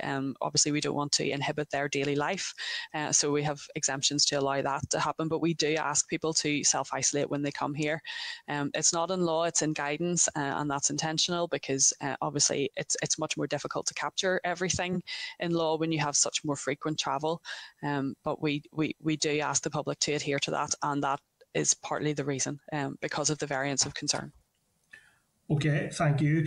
And a couple of final quick ones for me then before we go to members. I had raised the issue, and you have addressed it partially, or you have referred to it previously, Elaine, around the issue that I had identified a number of weeks ago in relation to the availability and the accessibility of testing for people here, particularly where they're transiting through Heathrow in the case today. Is that issue now addressed, and can people access the test that they're required to access? Yes. Yeah, so when we introduced the testing requirements on the 16th of April, we actually initially only did it using the public tests, which are the ones that are provided through the NHS, and the mechanism was well established and has been for several months and almost a year, perhaps more. And that was intentional just to get things started. As of yesterday, we have now started to allow private tests, and the reason for the delay was to ensure that appropriate data flows were in place from private testing providers to make sure that the Public Health Agency received the positive test results and the contact details of those people. So that gave time to get that settled in.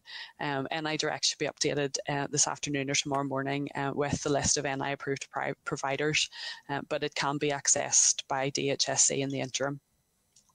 Okay, thank you. And the final one for me then, and it may be more for Karen, but in relation to the exceptions there that have been referenced in relation to the mandatory hotel quarantine, could you give us an example of some of the exceptions to that? And also, could you address the issue again? It's something I have come across in terms of being contacted around the issue of people where particular difficulties might arise as a result of autism or issues like that, where that type of quarantine would present significant and maybe challenges that would be insurmountable. Are those the types of things that are being considered in terms of exceptions? Yeah, if Karen's happy, what I'll do is just run through the legislation and some of the exemptions and hand over to Karen for that last point. Is that okay? And then okay. So some of the examples of things that are in the Schedule 7 are not necessarily, they're exemptions from staying in the hotel, but they're not exemptions from self-isolating, and they're not exemptions from complying with with the managed isolation requirements, you still have to comply completely the same way, other than the fact you're not in a hotel, you're somewhere else, which is quite, it's a nuance compared to the self-isolation for amber countries. It's not the same thing. So it's not to say that if you're exempt from the hotel quarantine, that you're then able to go out and exercise and do the things that you would be able to do if you were an amber list arrival. You're not. You have to stay at home and comply with the same strict requirements. Some of the exemptions are for children who are travelling to boarding school, and the ones in the schedule have to be applied for, so that it's not a case that anyone can try to claim them at the border. They have to be applied for in advance and information given to them so that they have evidence of it. There are provisions for case-by-case medical circumstances, which Karen can go into in a bit more detail. There's also provision not for a complete exemption from managed isolation, but to leave managed isolation in certain circumstances with pre-approval.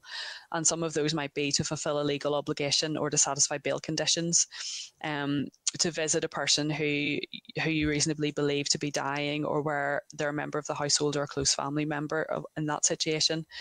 You can apply for leave to attend a funeral of your household or a close family member. I think maybe if I just hand over to Karen now, she can maybe go into the detail of the operation of that. Thank you. Thanks, Chair. Just to build on what Elaine has said, the value set for this policy for us is the welfare of our guests comes first. So if we find a guest has a need to ask for that exemption in advance, or to leave the hotel for one of the purposes that Elaine has just outlined, we are putting in place casework arrangements and decision-making arrangements for those. To be honest, Chair, the numbers that we have, numbers of guests we've had so far is so small. We've not yet faced a situation of this sort, but we are acutely aware of it. And between Elaine and I, we are putting these arrangements in place because welfare will come first. And obviously we have to be acutely aware of the possibility of a medical emergency and how we would look after our guests either at the hotel or get them to the hospital. And all of those issues are under consideration with PHA colleagues as well. It's very important to us that we get this right.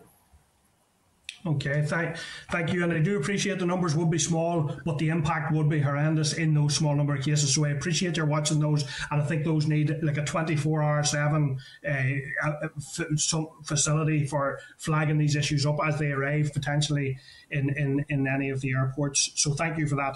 Okay, I'm going to go then to members. So I'm going first of all to Pam Cameron, and then I have Paula and Carol. In that order at this point. I also have Jerry and then Orlia Flynn as well. So go ahead, Pam, please. Thank you, Chair, and thank you, Elaine, and the rest of the team for your attendance today.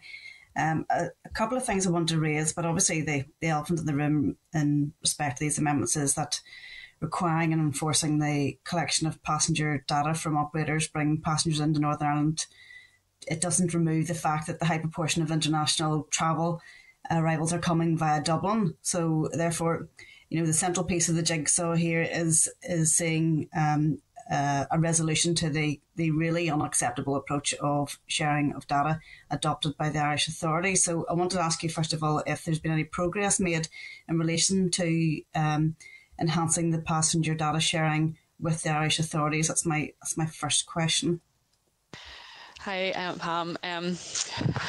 I wish I had more progress, obviously, to report, but what I can say is it is in the final stages. We're waiting on the finalisation of the technology solution in the south for us to be able to access the data. I don't lead on this piece of work. We had to get someone in specifically to do this to try and move it forward. So my understanding is that the MOUs, whilst they're not signed, they're largely in place and awaiting the data solution and the technology solution.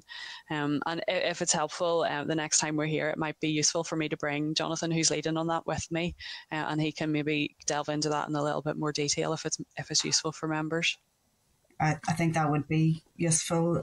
Thank you, Elaine. And I suppose it is a real shame that we could actually be out of this pandemic before this issue is resolved, which is quite incredible. But obviously there is still that huge risk to variants that we don't want to see coming in.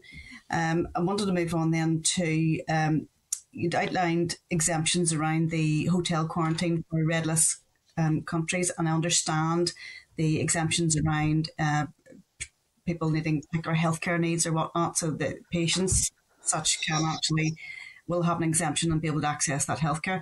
But a situation actually arose with me where there was a healthcare professional, a doctor, who had been out doing humanitarian work in a red list country and had gone out for it with a very specific skill. Obviously out of goodness, and then who was then forced to hotel quarantine on return. That's a very, very much needed doctor for Northern Ireland's hospitals. So I'm just wondering, has there been any talk of looking at exemptions for healthcare professionals in those particular circumstances, especially given that all these healthcare professionals will be vaccinated as well, fully vaccinated at this stage? So is there anybody looking at those particular issues in terms of exemptions? Okay. You may recall that we did have previously a healthcare worker exemption for those that were travelling to provide healthcare under the regime last year, and we did remove that. And the reason that we removed it was because of the risk of infection being passed on in hospital, and those health professionals unwittingly passing on virus to patients in vulnerable situations. With the red list, it's particularly acute because they would, if that happened, pass on a variant potentially. And so we wouldn't, certainly at this point, be in a position to provide red list exemptions for healthcare professionals. What we have been or what was considered at UK-wide and we've been keeping an eye on was where there's overseas recruitment, and perhaps we would have recruitment of medics and nurses and other professionals coming into Northern Ireland to provide those services. And rather than an exemption, because of the risk that I outlined is still going to be present, but we are thinking about whether there's potentially trust facilities that could be used to enable them to quarantine there rather than in hotels, and that would reduce the cost or potentially remove the cost depending on the scenario. The decision was taken not to introduce that just yet because instead they've actually just paused overseas recruitment. But if such an exemption were to be put in, it could apply potentially, and we would need to explore it to doctors and nurses on humanitarian missions, for want of a better phrase, for in the case that you've described. Yeah, I think that would be very welcome, because I think it is very unfair. I think that people that are doing such a good thing at their own cost should face such an extreme cost coming at the other end when the list goes relatively low, and they could be self-isolating in a different facility or at their own home and be tested daily or whatever. I think more needs to be done, I think, in terms of looking at this particular issue. So thank you for that. Okay. Thank you. And going then to Paula. Go ahead, Paula, please. Thank you, Chair, and thank you, ladies, for coming this morning. I suppose the first question, I think it was in Regulation 6, it was around process and notification of a negative COVID test upon arrival. How is it, what measures are in place to make sure that it's not fraudulent or that it's been produced in advance? There's a couple of measures in place in terms of enforcement. So the operator is required to check that the person, before they board the plane or boat or whatever it might be, to check that the person has that negative notification, and that will be in country. So there will be a bit more familiarity there with the evidence being presented, because it will be a local piece of evidence that those staff might be more familiar with. The second check then is whenever the flight or boat is met by Border Force immigration officers. They are conducting 100% compliance checks on international arrivals at the moment. So they will be checking that the pre-departure test information has been presented. It is more difficult with this compared to the post-arrival testing, where it's much more controlled. So there is going to be a bit more potential for this to be for some sort of fraudulent evidence to be presented, because we have to leave it open, because we just don't know what other governments are providing their citizens. But we do have that double check, and the fact that there's one in the country and there's one here should mitigate as much as we can against that. Okay, thank you. The second question, I think this is another one that's been ongoing for quite a while, and that's about monitoring compliance for those who are asked to self-isolate at home. Could you talk about how that's being managed? Thank you. Yes, so anyone who is an Amber List arrival and is self-isolating at home will receive calls from Cytel, the contractor from Public Health England, who are contacting England and Northern Ireland arrivals, and they get calls daily within the 10 days. If they have a positive test result, they will also get contacted by Track and Trace in Northern Ireland as well. There is double checking. There is referrals ongoing to PSNI, and whilst they haven't had to issue any fixed penalty notices of late, they do get weekly referrals, somewhere in and around 20 to 30 per week that they follow up on, and they generally find that the person is or will comply. Okay, thank you. And finally for me, and this was a constituent came through this morning, she's wanting to travel to her holiday home in Donegal in May, but she said she could completely self-isolate when she's there, and she just wondered, I think maybe you mentioned there, that's advice and guidance, it's not regulations or laws. So could you just clarify that issue? Because I know this will be a big issue for a large number of people in the coming months. Yes, so I can't comment on what they would need to do in Donegal because that would be under the Irish regulation. But certainly from our perspective, we are very much asking people not to travel for leisure purposes across the border. Under our guidance, it wouldn't be an essential purpose and it wouldn't be an exemption from self-isolation when you return.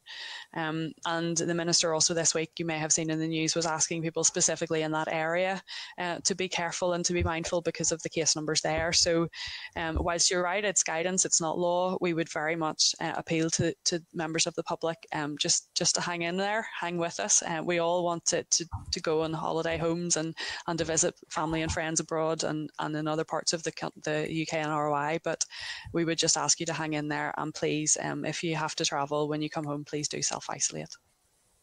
Okay, thanks very much. Thank you. Thanks, Paula. I'm going to Carol. Go ahead, Carol Liddahall. For the presentation on the regulations here. So I suppose I'm asking, given some of the recent concerns raised at Westminster, I think it was during the committee, that border force officials are certainly under a lot of pressure, particularly due to social distancing and other pressures, I'm assuming. I'm just wondering why passenger locator form information has to be provided to an immigration officer. That's my first question. And then following on from that, the data sharing, I think it's part 5. How does this interact and relate to sharing information north-south? Because it only refers to England, Scotland and Wales.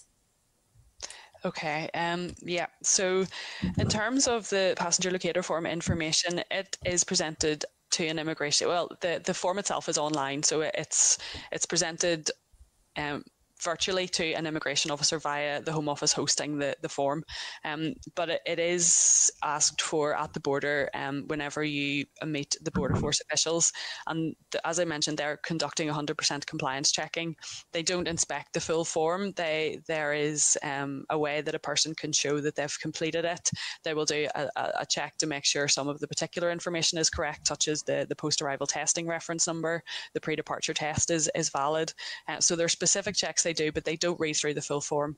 Their main aim is to check that you filled it in and that you have the key information properly recorded. In terms of the data sharing question in part 5, we are unable in law here to reference the other jurisdictions outside of the UK. So whereas we are allowed to and able to cite legislation that might be in place in England, Scotland or Wales, or to cite certain bodies or organisations or departments that might work in any of those jurisdictions, we don't have the same ability to do that for the South, and we couldn't legally require them to share information with us. So that's why it's silent on that in part 5. Okay, thank you, Elaine, for that. This is a completely different question. It's just while Karen's here. Karen, we raised a couple of weeks ago about some of the interpretation of the guidance and indeed the regulations around hospitality, particularly outside. Can you just confirm that there's no difference from what was agreed and implemented last year compared to this year? Because there does seem to be more problems this year for local hospitality, and we just are trying to figure out what the problem is. Chair, thank you. Thanks, Carol. No, you're absolutely right. Last year we had a requirement that the outdoor environment needed to be compliant with smoking regulations, and that's what we've got again this time round.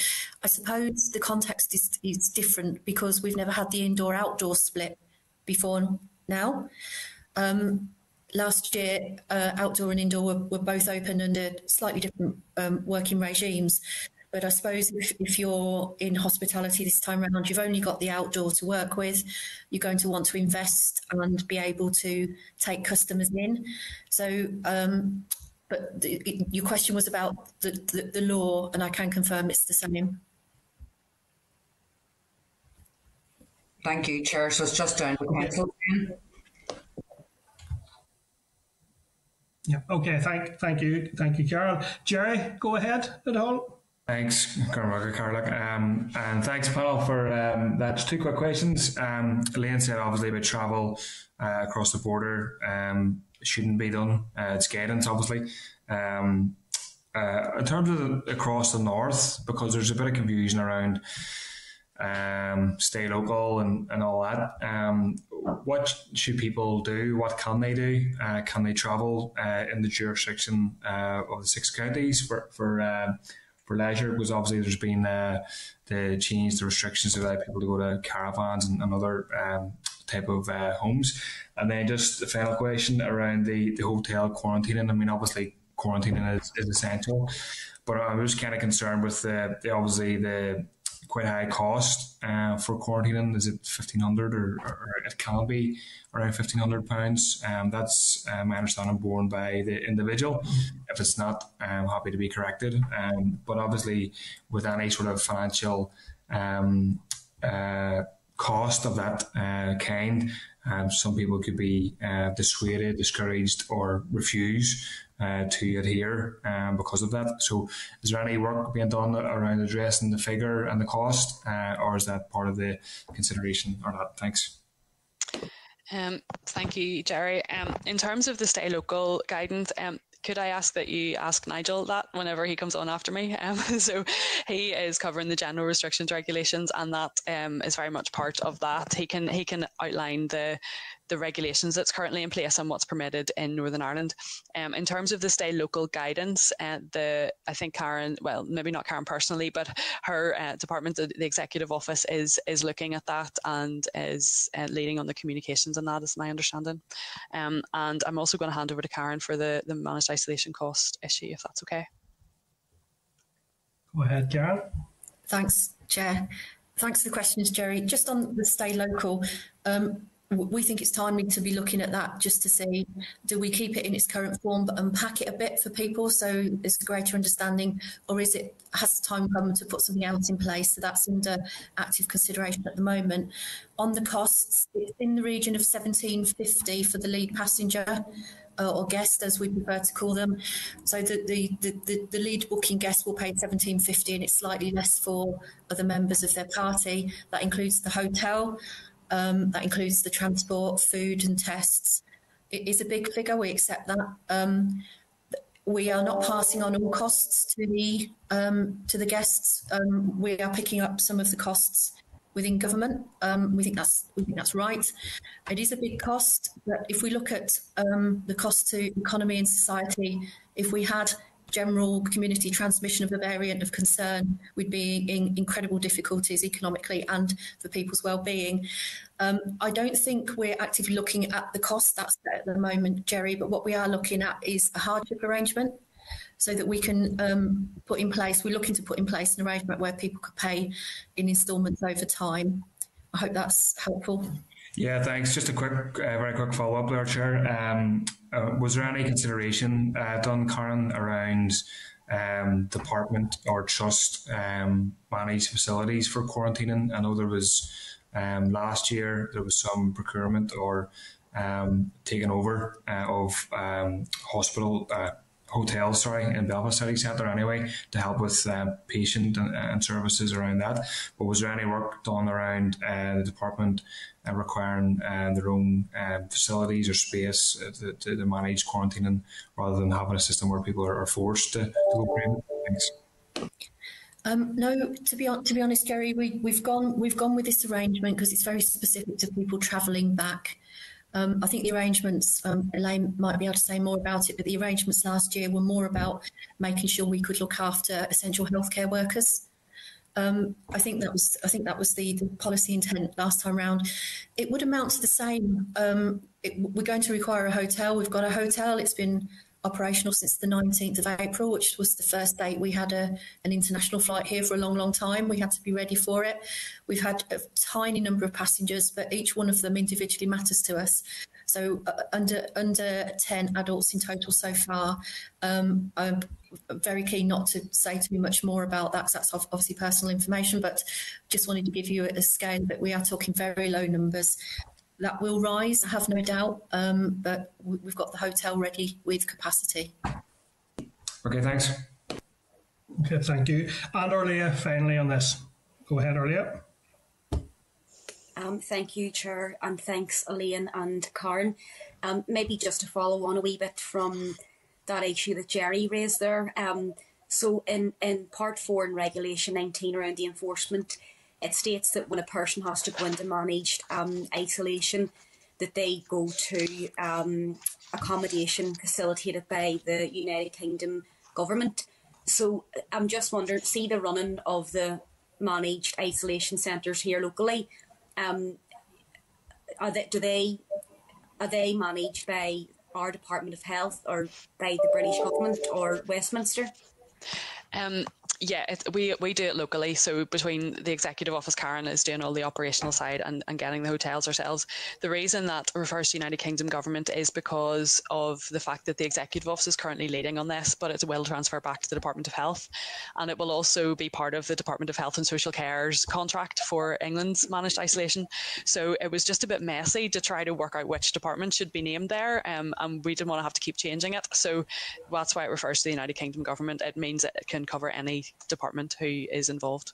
No, that's fair enough, Liam. Thanks very much. And I suppose Karen already touched on it there, just around the capacity and the facilities that are existing at present for the managed isolation. So if you have that hotel, sort of up and running and ready to go, and you're already looking at the numbers and how they might rise over the next few months. Maybe just finally then, if someone's arriving into the north from the south of Ireland, I think it was in Schedule 5 and 6, it was saying that they have 2 hours to get managed isolation. And I'm just wondering, where are those managed isolation facilities? Is that still falling under the hotel that Karen had mentioned?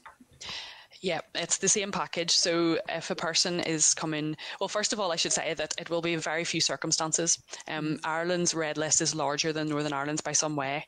It's almost twice as long. So it will be very few people that will find themselves not needing to manage isolate in the south, but do in the north. And the requirement applies to them in the same way. They must go online and they must book their managed isolation package, and they will be told as part of that package where the hotel is. And once they cross the border, they have 2 hours to get there, and we will keep that timing under review as the hotel changes, because we know where the hotel is and we know roughly how long it should take a person to get there. It's very important they go straight there for reasons that we've already discussed today. It's important that they don't get public transport if they can at all avoid it. The reason that we have taken that approach, it's similar to the approach that Ireland have taken. They have also done something similar from travelling from the north to the south. England don't allow that at all in their regulations. You must enter by a designated port, but it's very different in England because you would either be flying in, getting a boat, or there's only a certain number of places whereby you can get to England and they can have those staffed. We did not want to do that because we didn't want to make travel over the land border illegal in any circumstances. So that's why that provision's included. Okay, that's great, Elaine. And maybe just to come back to see the point you made there, that the countries that are on the red list in the south, that their list would maybe be twice as large as ours.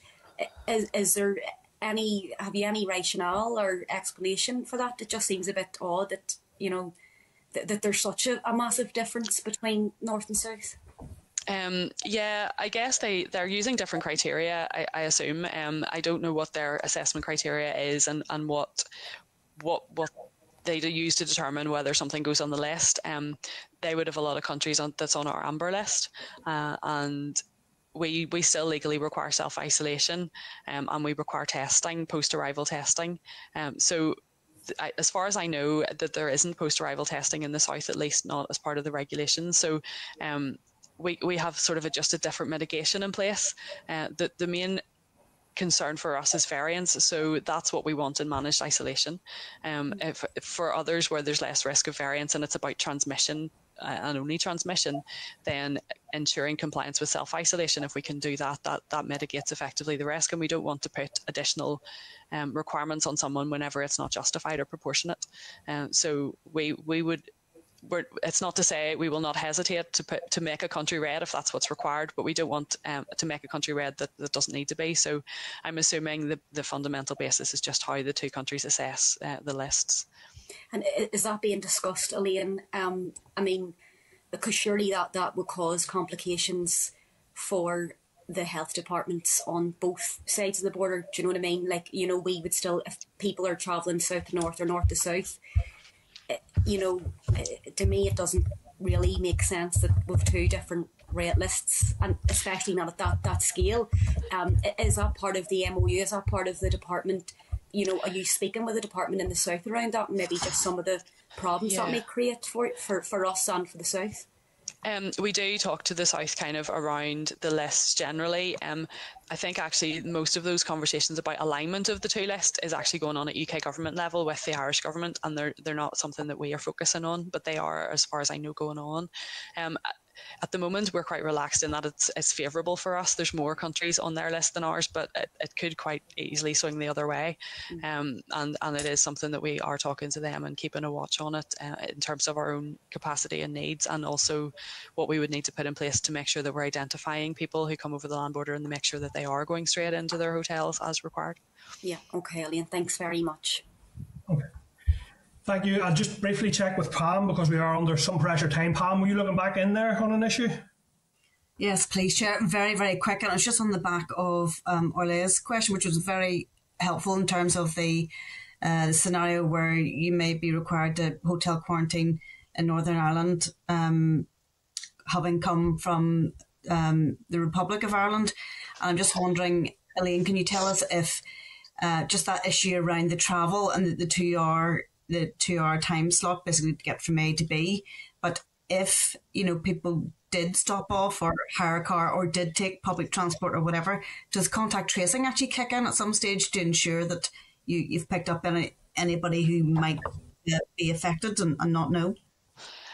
Certainly they would at the moment. The numbers, as Cara mentioned, are very small, and PHA have been very proactive with the guests that are in hotels and talking to them usually the first day of their arrival or within 24 hours of their arrival, just to find out their full story and how they've come to arrive here and take any necessary action. So certainly at the moment, yes, and it is something we'll keep a watch on as numbers increase. Brilliant. That's great. Thank you.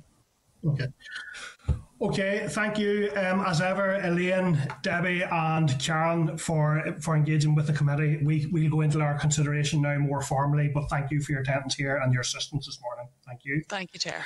Okay, members. Thank you. So listen, I'm struck there by the number of issues that continue around this, and I think it is a matter of concern around the perhaps ineffectiveness of the Memorandum of Understanding, which we all welcomed as a significant step away back at the start of this. I think it actually would be useful. I know we've been looking for a joint committee meeting, but I think it would actually be really useful at this point to get an update from the Chief Medical Officer, maybe in relation to his review of the coordination north-south via the MOU, because, and I'm conscious what you said, Pam, in relation to hopefully it's not as important now, but we are probably looking at a significant situation of where we could have further waves of this in the autumn, and it'll become very important then again. It's also the case that sometimes we've been ahead in the trajectory, the South has been behind, sometimes been aligned, sometimes we've been behind. So I think these are all issues that really need addressed urgently and still need addressed. And we have also committed, I think, as a committee, to gleaning and learning for future pandemics. And this is clearly one of the issues that has never been fully got to grips with. So I think maybe would committee members agree that we seek a briefing from the CMO in relation to how these issues, what the issues remaining are, how they're being addressed, and what lessons are being implemented for the future, that we never see such a slow kind of coordination. And I think that also includes around the messaging, the stay local. That has varied both sides of the border at different times. Would members agree that we get the CMO, we request the CMO come and give us that briefing? Yeah, okay. Thank you. Yeah. Pam, are you looking in there? Yeah, just briefly, just to say, yes, I would agree with that. I think given the risk of the variants coming from other places in the world, I think it's vitally important that the issues are nailed on the head in terms of that information sharing. I think it's really important that we don't stop the good work that's gone on in the vaccination programme by allowing variants in. Yeah. Yep. Thank you, Pam. Your sound was quite bad, but I caught enough of that. So listen, members, I'm going to go ahead with our individual consideration in turn of each of the SRs, and these ones are subject to negative resolution. So first of all, SR 2021/9999. I refer members to tab 7 of your pack. Can I remind members that this SR is a consolidation of the travel regulations and introduces new provisions for incoming travellers with regards to mandatory post-arrival testing and the requirement to enter managed isolation for arrivals from red list countries. The examiner confirms that there has been a breach of the 21-day rule, but she is content with the reasons for that breach. She also drew attention to a clarification which the Department confirms will be made to their drafting. The Department will amend Regulation 27(7)(d) of the regulations to insert the word reasonably immediately before the word believed, as has been outlined for us there by Elaine this morning. The Department also confirms that it will make this amendment at the earliest opportunity. Have members any further issues to wish to raise in connection with this statutory rule? No. Can I therefore ask members to agree formally that the Committee for Health has considered SR 2021/99, the Health Protection Coronavirus International Travel Regs, LA 2021, and has no objection to the rule? Are we agreed? Great. Thank you, members. Item 8 then is SR 2021/102. I refer members to papers there at tab 8 of your pack. And can I remind members that this SR requires those arriving from outside the common travel area to complete a passenger locator form and have proof of a negative test result. It places certain requirements on operators to provide advice to passengers, and it makes breaches of these provisions an offence. The examiner confirms that there is a breach to the 21-day rule, but she is content with the reasons for that breach. Have members any further issues they wish to raise in connection with this statutory rule? No, thank you. Can I ask members then to agree formally that the Committee for Health has considered the Health Protection Coronavirus International Travel Operator Liability and Information to Passengers Regulations 2021 and has no objection to the rule? Are we content? Yeah, thank you. Item 9 then is SR 2021/108. This, I refer members to papers at tab 9 of your pack there. And can I remind members that this SR adds India to the list of red countries and revokes certain other regulations. The examiner confirms there is a breach to the 21-day rule, but is content with the reasons for the breach. Have members any further issues to wish to raise in connection with that statutory rule? No. Thank you. And then I ask members to agree formally that the Committee for Health has considered SR 2021/108, the Health Protection Coronavirus International Travel Amendment Regulations, and has no objection to the rule. Are we agreed? Agreed. Thank you, members. Okay, members, we will now move to consideration of 2 health protection SRs. I can advise members that one of these SRs, 117, has been added as an additional agenda item. I refer members to the papers at tab 10 of the pack and to tab 17 of your table papers. A clerk's memo is provided at tab 10.1 of the pack. I also refer members to tab 12.30 in table papers, which is a response received from the Minister in relation to issues that members raised at last week's briefing on the SRs relating to health protection restrictions. I can advise that a departmental official is here today to provide a briefing on the provisions of the regulations before us today, including, I hope, the late inclusion of that SR. So I now welcome Mr. Nigel McMahon. Nigel is Chief Environmental Health Officer within the Department of Health. Nigel, you're welcome once again to our meeting. Can you hear us okay? I can hear you, Chair. Can you hear me? Yep, we're hearing you there. Fine. Tafalcha Rove, Tranona Shaw. Nigel, you're very welcome this afternoon. Please go ahead with your briefing. Thank you very much, Chair and members. Thanks for the invitation today. The committee this afternoon is considering two statutory rules, SR 2021 number 109, which is a second amendment to the Health Protection Coronavirus Restriction Regulations, Northern Ireland 21, and SR 2021 number 117, which is the third amendment to the Health Protection Coronavirus Restriction Regulations, Northern Ireland 2021. So if the Chair is content, I'll briefly begin by outlining the context and the content of each of these SRs, and I'll be happy to take any questions from members. Yep. Okay, thanks, Chair. The context of these regulations we're discussing today was the first review of the Health Protection Coronavirus Restrictions Regulations Northern Ireland 2021, and that was considered by the Executive on the 15th of April. At that time, the rolling average of new positive cases had declined as a consequence of the restrictions that have been in place since the 26th of December 2020. The daily number of cases had settled at around 100 per day, and the R number for cases was around 1. The daily number of new COVID-19 hospital admissions had fallen to a relatively low level, and COVID-19 bed occupancy was also falling, though many patients that were admitted around that time were likely to remain in hospital for some time. It was not possible to provide a reliable estimate of the R number for hospital admissions due to the low numbers. The overall ICU position remained a concern. The standard funded provision is for 72 ICU beds. Any ICU beds open above this level require the deployment of staff from elsewhere. As of the 12th of April, the total number of critically ill patients stood at 69. Of these, 7 were COVID positive, a reduction compared to the peak of 74 on the 24th and 25th of January. The positive impact of the vaccination programme continued to be observed, with a reduction in the proportion of cases aged over 60 and a reduction in the proportion of hospital admissions aged over 80. At its meeting on the 15th of April, the Executive concluded that overall the restrictions and requirements remained a necessary and proportionate response to the epidemic. However, it was also agreed that a number of careful easements could be made under a gradual and measured process. The CMO and the Deputy CSA's advice at the time was that the risk of the spread of infection is much lower outdoors than indoors, and this was reflected in the relaxations that were agreed. Just to remind members that the Executive Office are responsible now for a revised process that supports the pathway for recovery.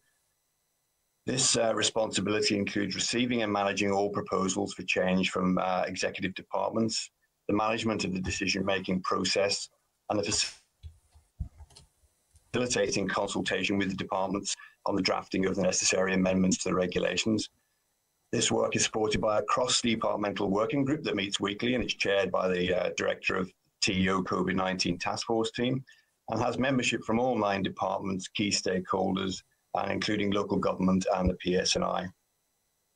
So moving on then to SR 2021-109, the Health Protection Coronavirus Restrictions Regulations, Northern Ireland 2021, Amendment Number 2, Regulations, Northern Ireland 2021. This is the second amendment to the Health Protection Coronavirus Restriction Regulations, Northern Ireland 2021, and the regulations were made at 10 p.m. on the 22nd of April, with regulations 1 to 34 commencing on the 23rd of April, followed by regulations 35 to 53 commencing on the 30th of April.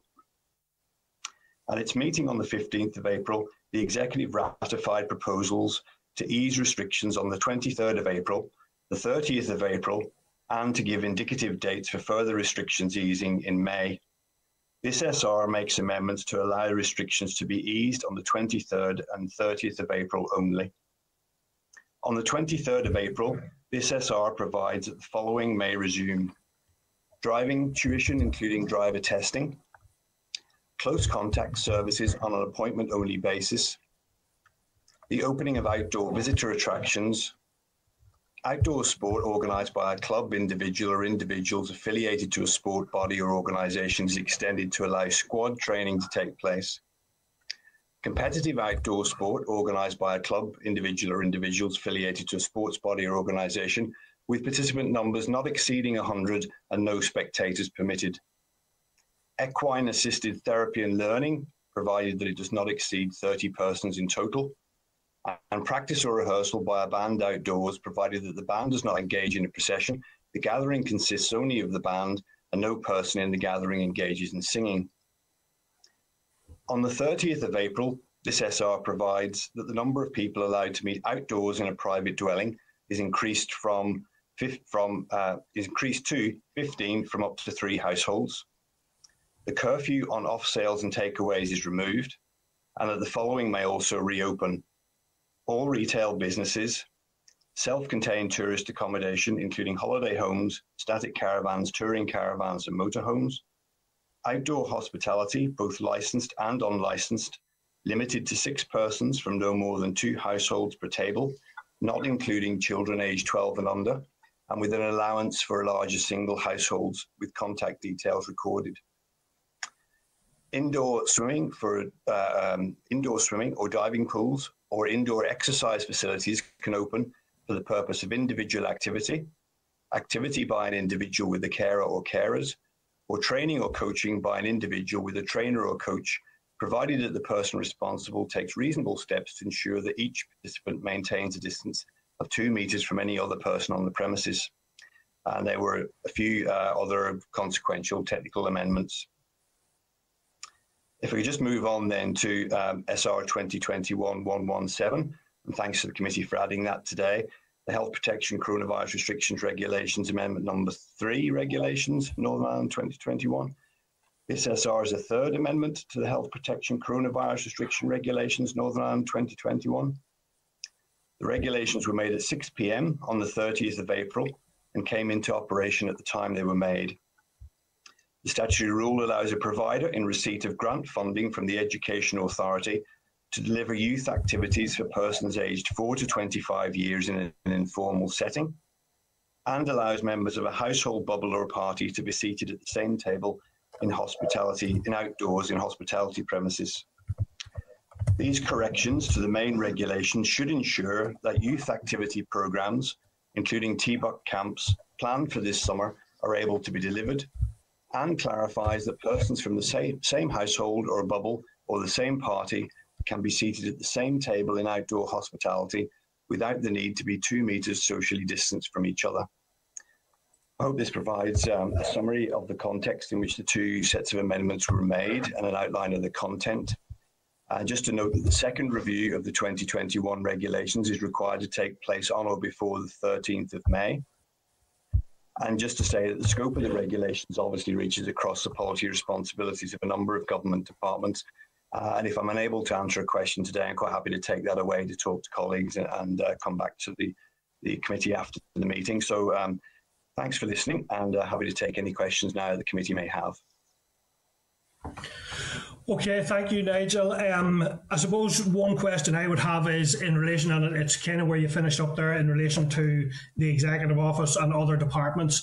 But is it the case that these regulations remain the responsibility of the Department of Health, and that they are not proposals are not proceeded with given unless there is approval from the Chief Medical Officer, the Deputy Chief, and international best practice? Does that remain the case despite the involvement of other departments? That remains the case, Chair. The power to make the regulations came by way of an amendment to the 1967 Public Health Act that was made by the Coronavirus Act. So the department is the only department that retains the power to make regulations in response to the coronavirus epidemic. The process has changed in that TEO now manage that in terms of taking in proposals from other departments for change. Part of that process includes the input and advice from CMO, CSA, and that, along with other evidence, is considered by the executive in deciding whether to accept those proposals for change or indeed modify them in some way. Okay, thank you. I'm going to go to members then. Pam Cameron, go ahead, please, Pam. Thank you, Chair. Thanks, Nigel, for your brief there. Just a couple of questions.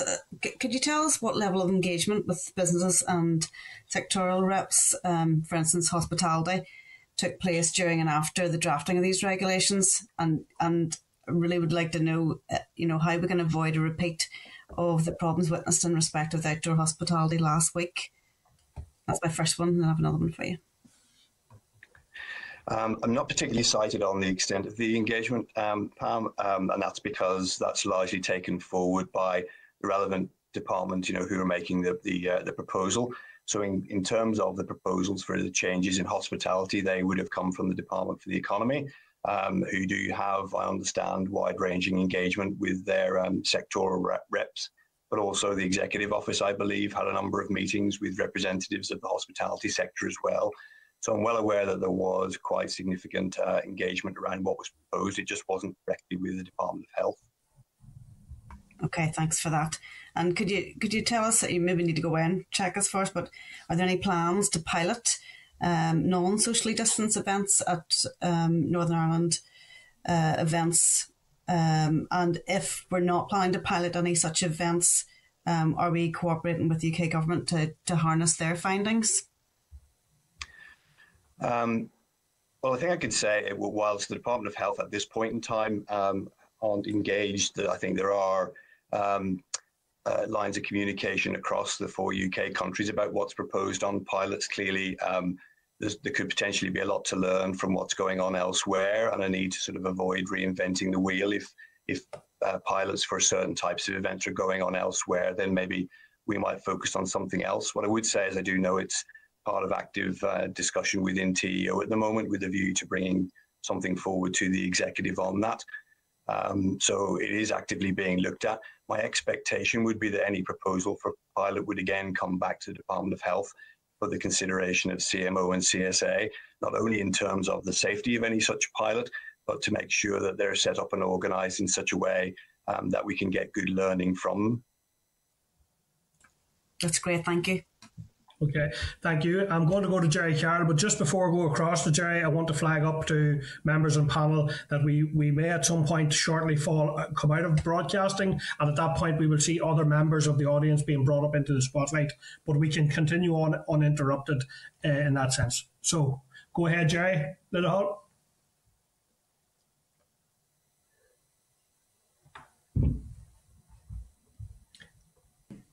Yep, can you hear me, Jerry? Yep. Yep. Thanks. Thanks, Nigel. Just a quick question. I was told to ask it in the last session, so I'll ask it to yourself. If you watched, you may have gathered what it is. In terms of travel within the north, within the 6 counties, we know there's guidance for people not to travel across the border for leisure purposes. What is the current state of play? Can people travel across the north for leisure purposes, for exercise purposes? Is there any guidance to that? And can you just give us a quick update on that? Because there's obviously a lot of confusion. There's talk about clarity around stay local, but that hasn't been clarified as far as I know, because people are asking me this question. So I appreciate if you could provide some clarity on what people can do, whether they can travel for leisure within the north or not. Thanks. Okay, thanks, Jerry. Probably not be able to provide total clarity, unfortunately, but maybe it'd be helpful just to quickly run through the sort of sequence of events on this and how we got to where we are. A written ministerial statement from First Minister, Deputy First Minister on the 1st of April announced the decisions that would come into play on the 12th of April. And part of that was the ratification of the decision to remove the stay-at-home provisions in the legislation, and a move to stay local and a work from home message. So from our perspective in terms of the legislation, then with the removal of the restrictions on movement from the 12th of April, then there were no longer any legal restrictions at all on travel within Northern Ireland for any purpose. Obviously, in around the CTA and elsewhere is a matter for the travel regulations. I understand that that's not limited either. But basically, as far as these restriction regulations are concerned, there's nothing in the restrictions that prevents travel anywhere for any purpose. The guidance, and there are different parts of guidance, including our own Department of Health guidance, no longer refer to any distance at this point in time. I think we're sort of moving into a place now where the advice is more around encouraging people to think about safer choices, the things that maybe would put them and others at more risk. And I think that's probably where further guidance will go in future. In terms of the specifics on stay local, the executive has been asked to agree a definition of stay local in the current and evolving context around the travel. And clearly you will have heard that that's quite a fast-moving piece at the moment, and that stay local advice be reflected in the TEO and the Executive Information Service communication strategy going forward. I did check the line with TEO, who say that stay local messaging is currently under review in light of the current circumstances, and that they hope to provide further clarity soon. So I probably can't say much more than that at the time. Okay, thanks. Okay, thank you. And can I just ask all members to ensure that they're on mute? There seems to be a wee bit of background noise since we were joined in the spotlight there, and I presume that confirms we are